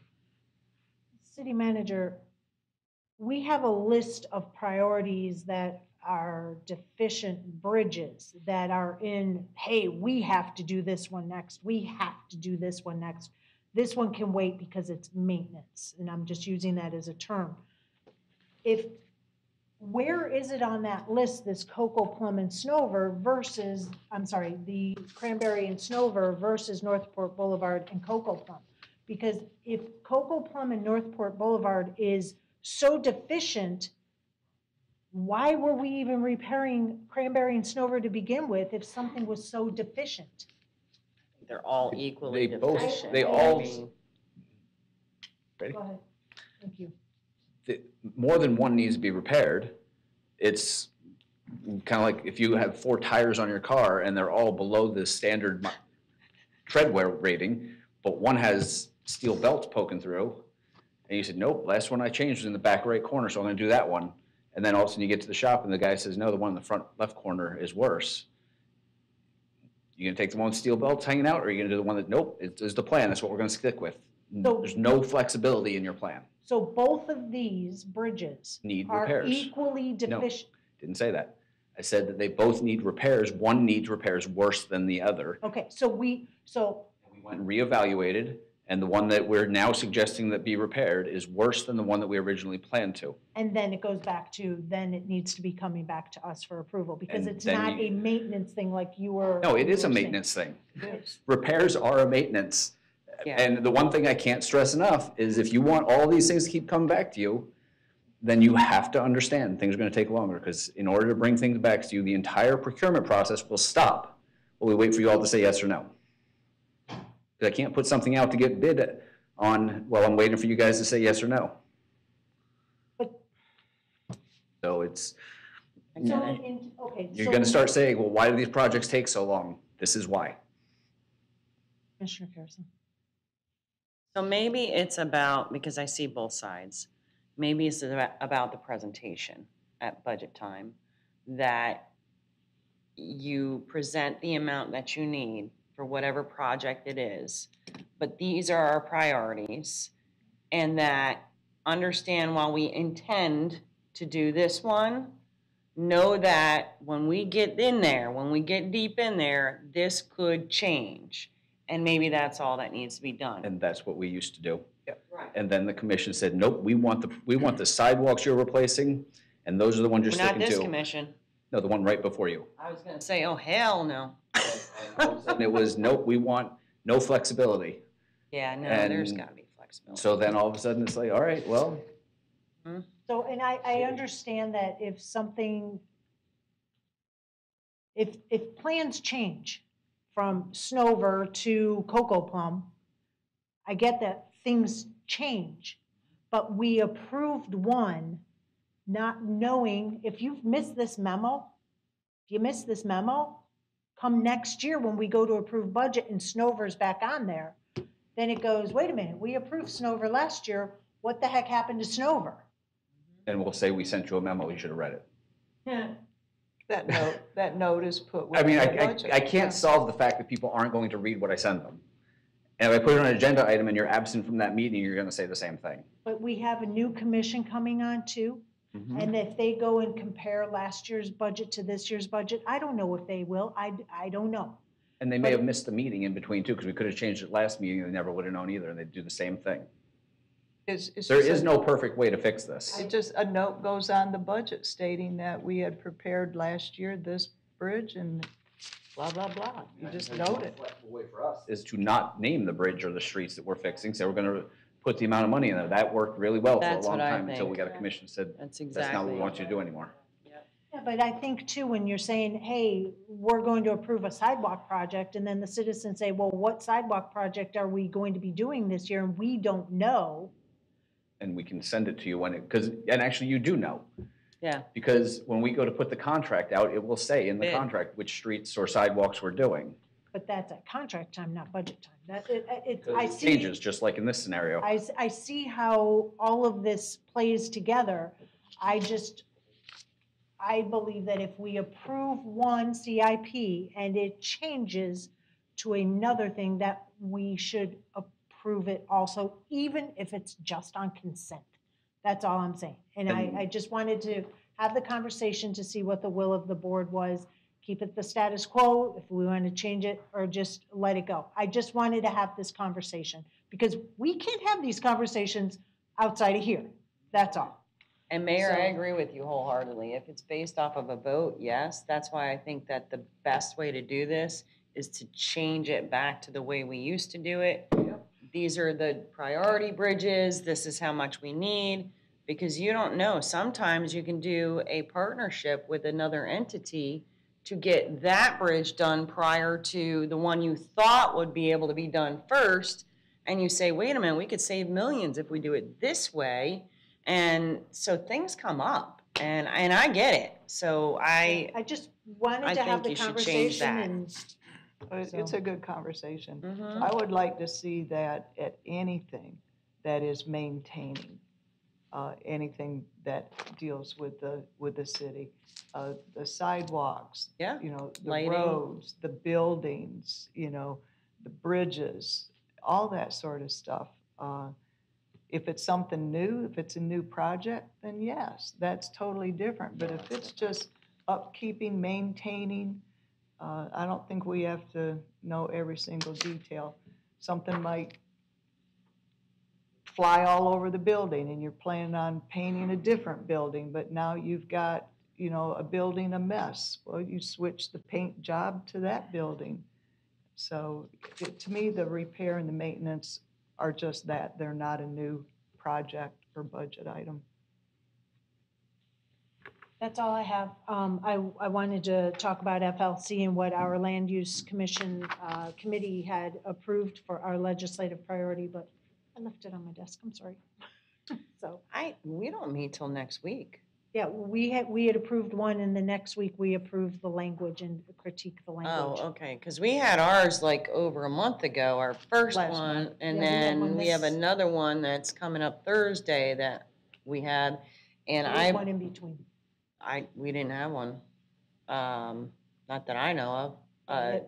The one we had initially was to go through the overview, and then this time was to pick one of those, and. Oh, we already did that. We already did, so. Okay, well, we did that in our first one. Gotcha. And what I did ask them to do is to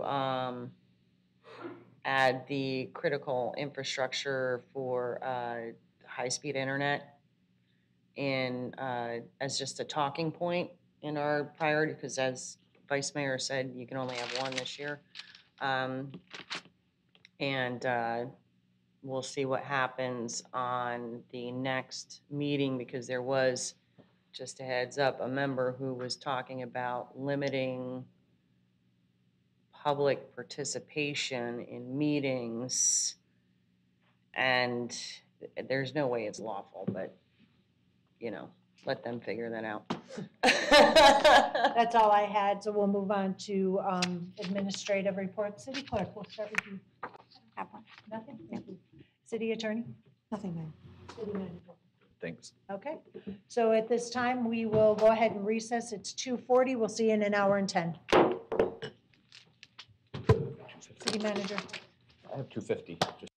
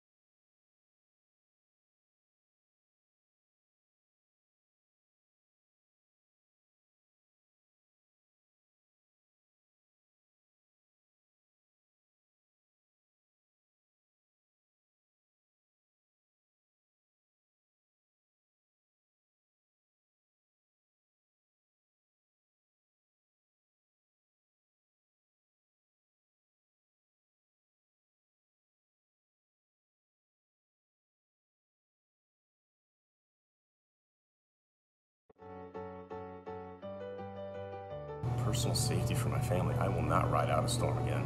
I will not take that chance. If I see it coming up the Gulf towards our city, my family's going to get out. Getting home is unbelievable. So thankful to be home, that my family is safe, to be back here, where the simple creature comforts are back at home, to have those things back and normal meals. Unbelievable what we saw there, the loss that we saw there, and destruction.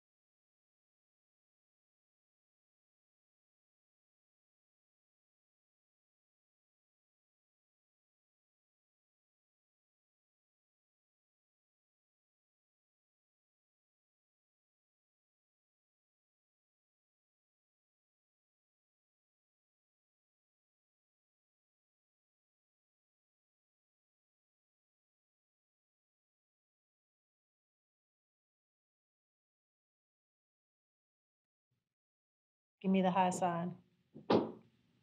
Ready? Well, good afternoon, everybody. We're back to our special meeting. It is 4 o'clock. Those that are present are still the same as earlier, but just for the sake, it's Vice Mayor Luke, myself, Mayor McDowell, Commissioner Carrasone, Commissioner Umrich, City Manager, City Attorney, City Clerk, our Recording Secretary, Ms. Ida. So at this time, we're at the point of the meeting where we do our recognitions and our proclamations. So we'll go on down below and start reading away. I'm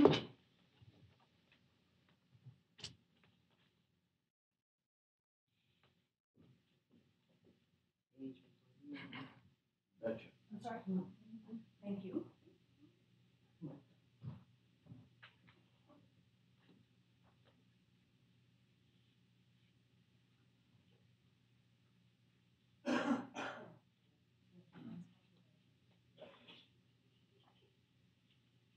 Oh, thanks. All right.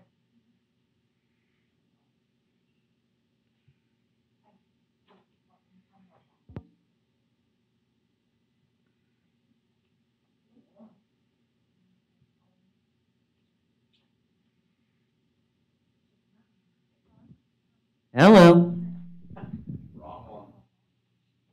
You gonna introduce? You got it.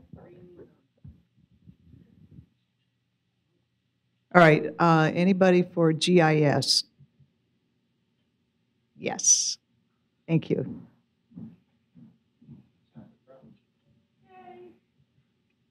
You need that many when you're dealing with this. I know.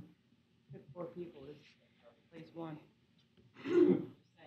Whereas Geography Awareness Week is November 15th through the 21st, 2020. And whereas National Geographic Information System, or GIS Day, is November 18th, 2020. And whereas GIS is an important part of geography awareness, and whereas the City of Northport is committed to expanding geographic information services to the general public in order to showcase real-world applications with GIS. Now, therefore, we, the City Commission of the City of Northport, Florida, do hereby proclaim November 15th through the 21st, 2020, as National Geographic Information System Day, and urge all systems to participate in GIS Day activities. Thank you.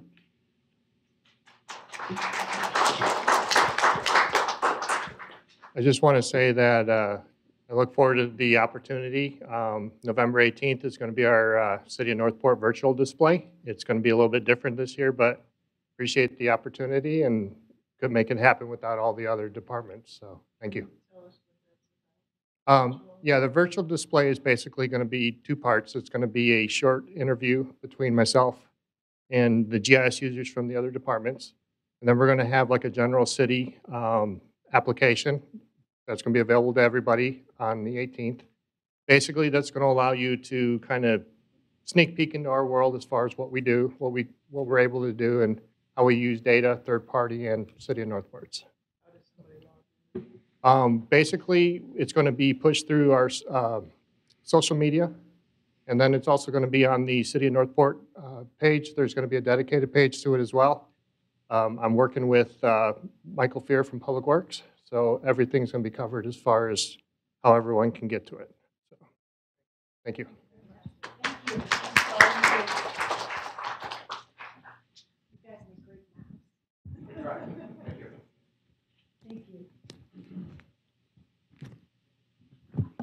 Remember the days when you could like shake hands and give hugs? What's this world come to, huh? Well, this is a good one for me since I make every man's health ill.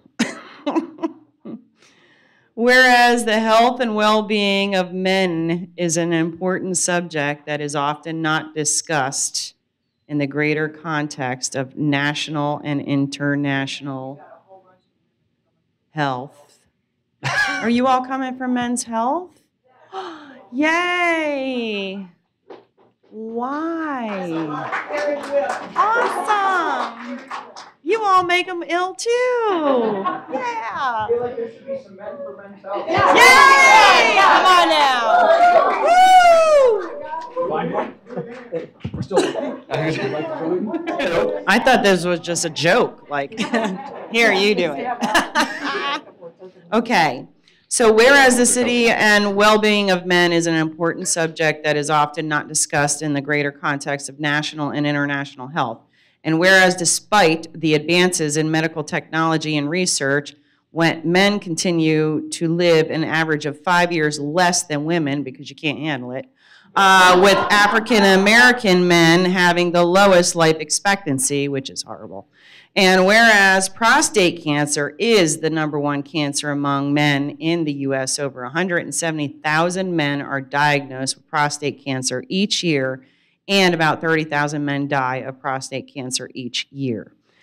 And whereas by communicating with and educating the public and healthcare providers about the importance of a healthy lifestyle and the early detection of male health problems can result in the reduction of rates of mortality from diseases.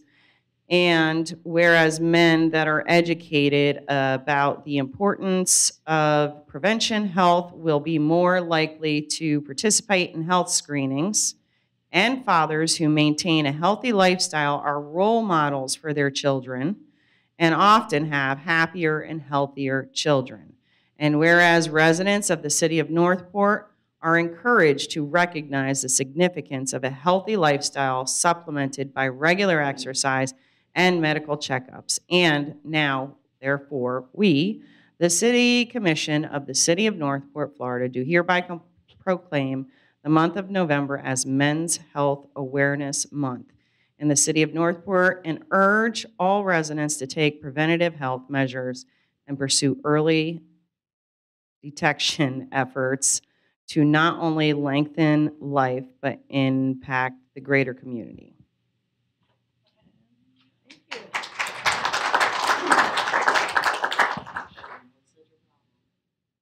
Oftentimes, bringing awareness to men's health is overshadowed by other health campaigns.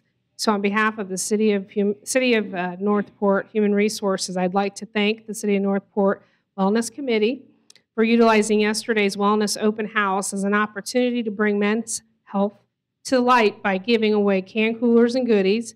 Joining me today from the committee, we have Valerie, Sandra, and Donnie. And we also have our fabulous HR crew here. And I asked some of the guys to come up. Chief, I think part of the November effort is to the No Shave November. So again, it was just kind of exciting. I know we concentrate and focus on different health and wellness topics, and we thought it was a good opportunity to focus on men. So thank you, everyone. And we do have some koozies left over for anyone. Yay, koozies. Thank you. Thank you. Thank you. You're welcome. I got it.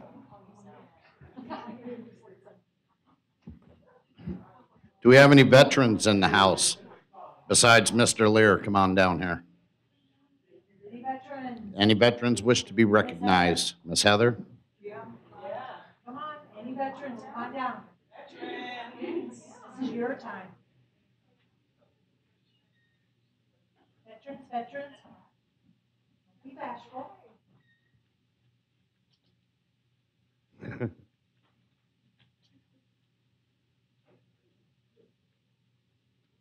Whereas the men and women who have served in the armed forces of the United States have made major contributions towards the preservation of the freedom of this nation and her people, and whereas the services performed by these millions of gallant Americans have demonstrated the willingness of our nation to meet the challenge of those forces wishing to subjugate individual determination through armed conflict. And whereas the Congress designated the 11th day of November of each year as Veterans Day, the day we recognize the important contributions of our citizens whose military service has had a profound effect on history. And whereas Veterans Day offers the nation an opportunity to rededicate ourselves to Abraham Lincoln's call to Congress and the American people to care for him who shall have borne the battle, and for his widow and his orphan. And whereas the nation and the free world are eternally grateful for the contributions of American veterans, men and women, to the advancement of the cause of an honorable world peace. Now therefore we, the City Commission of the City of Northport, Florida, do hereby proclaim Wednesday, November 11th, 2020, as Veterans Day, and ask that the day be observed with appropriate ceremonies in honor of those who have served to preserve the principles of justice, freedom, and democracy. Thank you very much, guys. Thank you.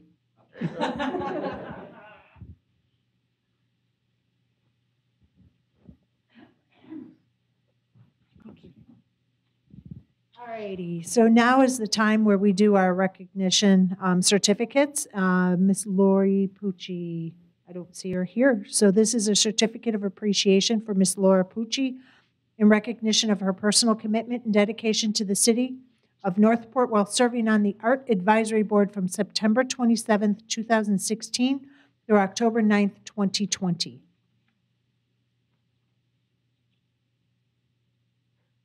And Morgan Scott, in recognition of your personal commitment and dedication to the city of Northport while serving on the Northport Youth Council from November 26th, 2019 through September 1st, 2020. So we will go ahead and get those out in the mail to them. Thank you. Yay. Thank you for your service. All righty, and I guess we have something here for economic development. City manager, do you want to present it to them or? Okay, that was a quick.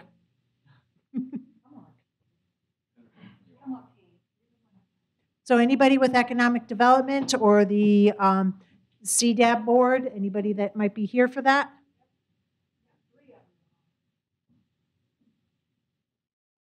So we'll wait until they get up here.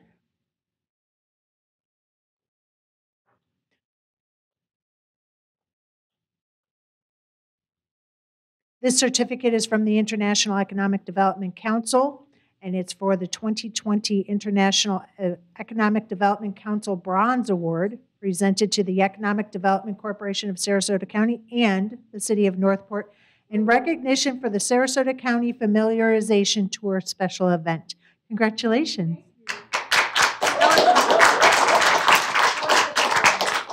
Speaking to the crowd here, all the people who probably know what this is about because we talked about it enough. But this plaque, thank you, Debbie. This plaque represents a lot of hard work, and it also represents a distinct partnership between the EDC of Sarasota County and the City of Northport. We've worked really hard to work together and in unison.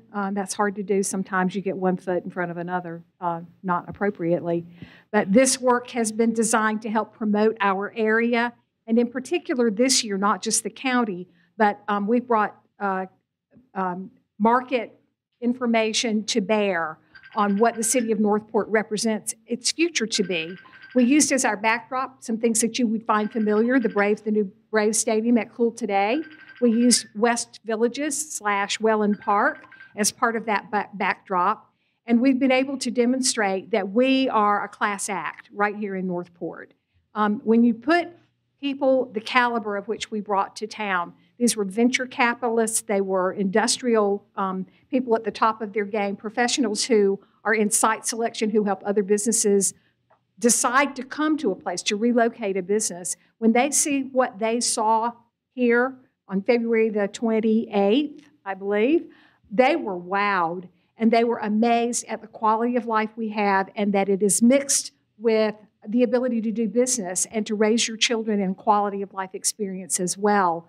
Needless to say, we have a workforce that's stunning. And they met those people, they interacted with those people, and they saw the possibility. That goes back, it's seated in their communities. And in this particular case, it's New York and out of Washington and out of California and Canada. So we had people who went back and talked about us and continue to talk about us. So this is a big deal, and the fact that we won this bronze award speaks to the fact that all of these folks were supportive of that endeavor. Pete, in the beginning, who saw the possibility, we appreciate that, city manager. This group of people who represents our Community and Economic Development Advisory Board, they were supportive and helpful absolutely across the board. You folks over here who supported us by coming to these events, who spoke to these people, and everybody out in the audience, because we pitch what you do. I mean, the bottom line is the city is nothing if it's not for the people who work in it and the work that they do. So we couldn't do it without you. The EDC is as pleased as we are, obviously, and we're sort of floating on this. It's an international award, folks, and we did a really good job. We were up against over 200 other entries for this across the board internationally. So, Sandra, and I wish Bob and Chris were here to help us along with this, but we did a great job. And Madison, Josh, I can't name all the people who were involved in this, but it was everybody. So thank you all. This award belongs to all of us. I said too much. Nice job. Good job, guys. Thank you very much. All righty, that's it for the recognitions. We'll go back up to the dais.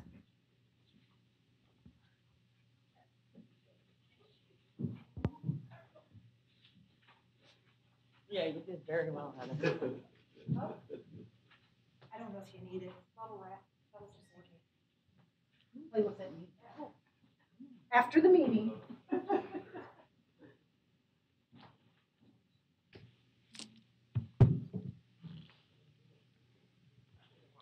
All righty, everybody. We've already done commission communications and administrative communications. Is there any last minute items? I have a comment. Commissioner Luke, Vice Mayor Luke. Miss Mel did a great job recognizing everybody as a group. I just want to say Mel rocks. Yes, she does. This was her baby, and I believe she even held the hand of the county EDC. So thank you very much, Miss Mel. You definitely put us on the map, not just regional, not just state, not just national, but this is international recognition. Thank you, ma'am. Thank you. All righty. Do we have any final public comment for the meeting? No, we do not. It is now 4:17 and our commission meeting is adjourned. Good night.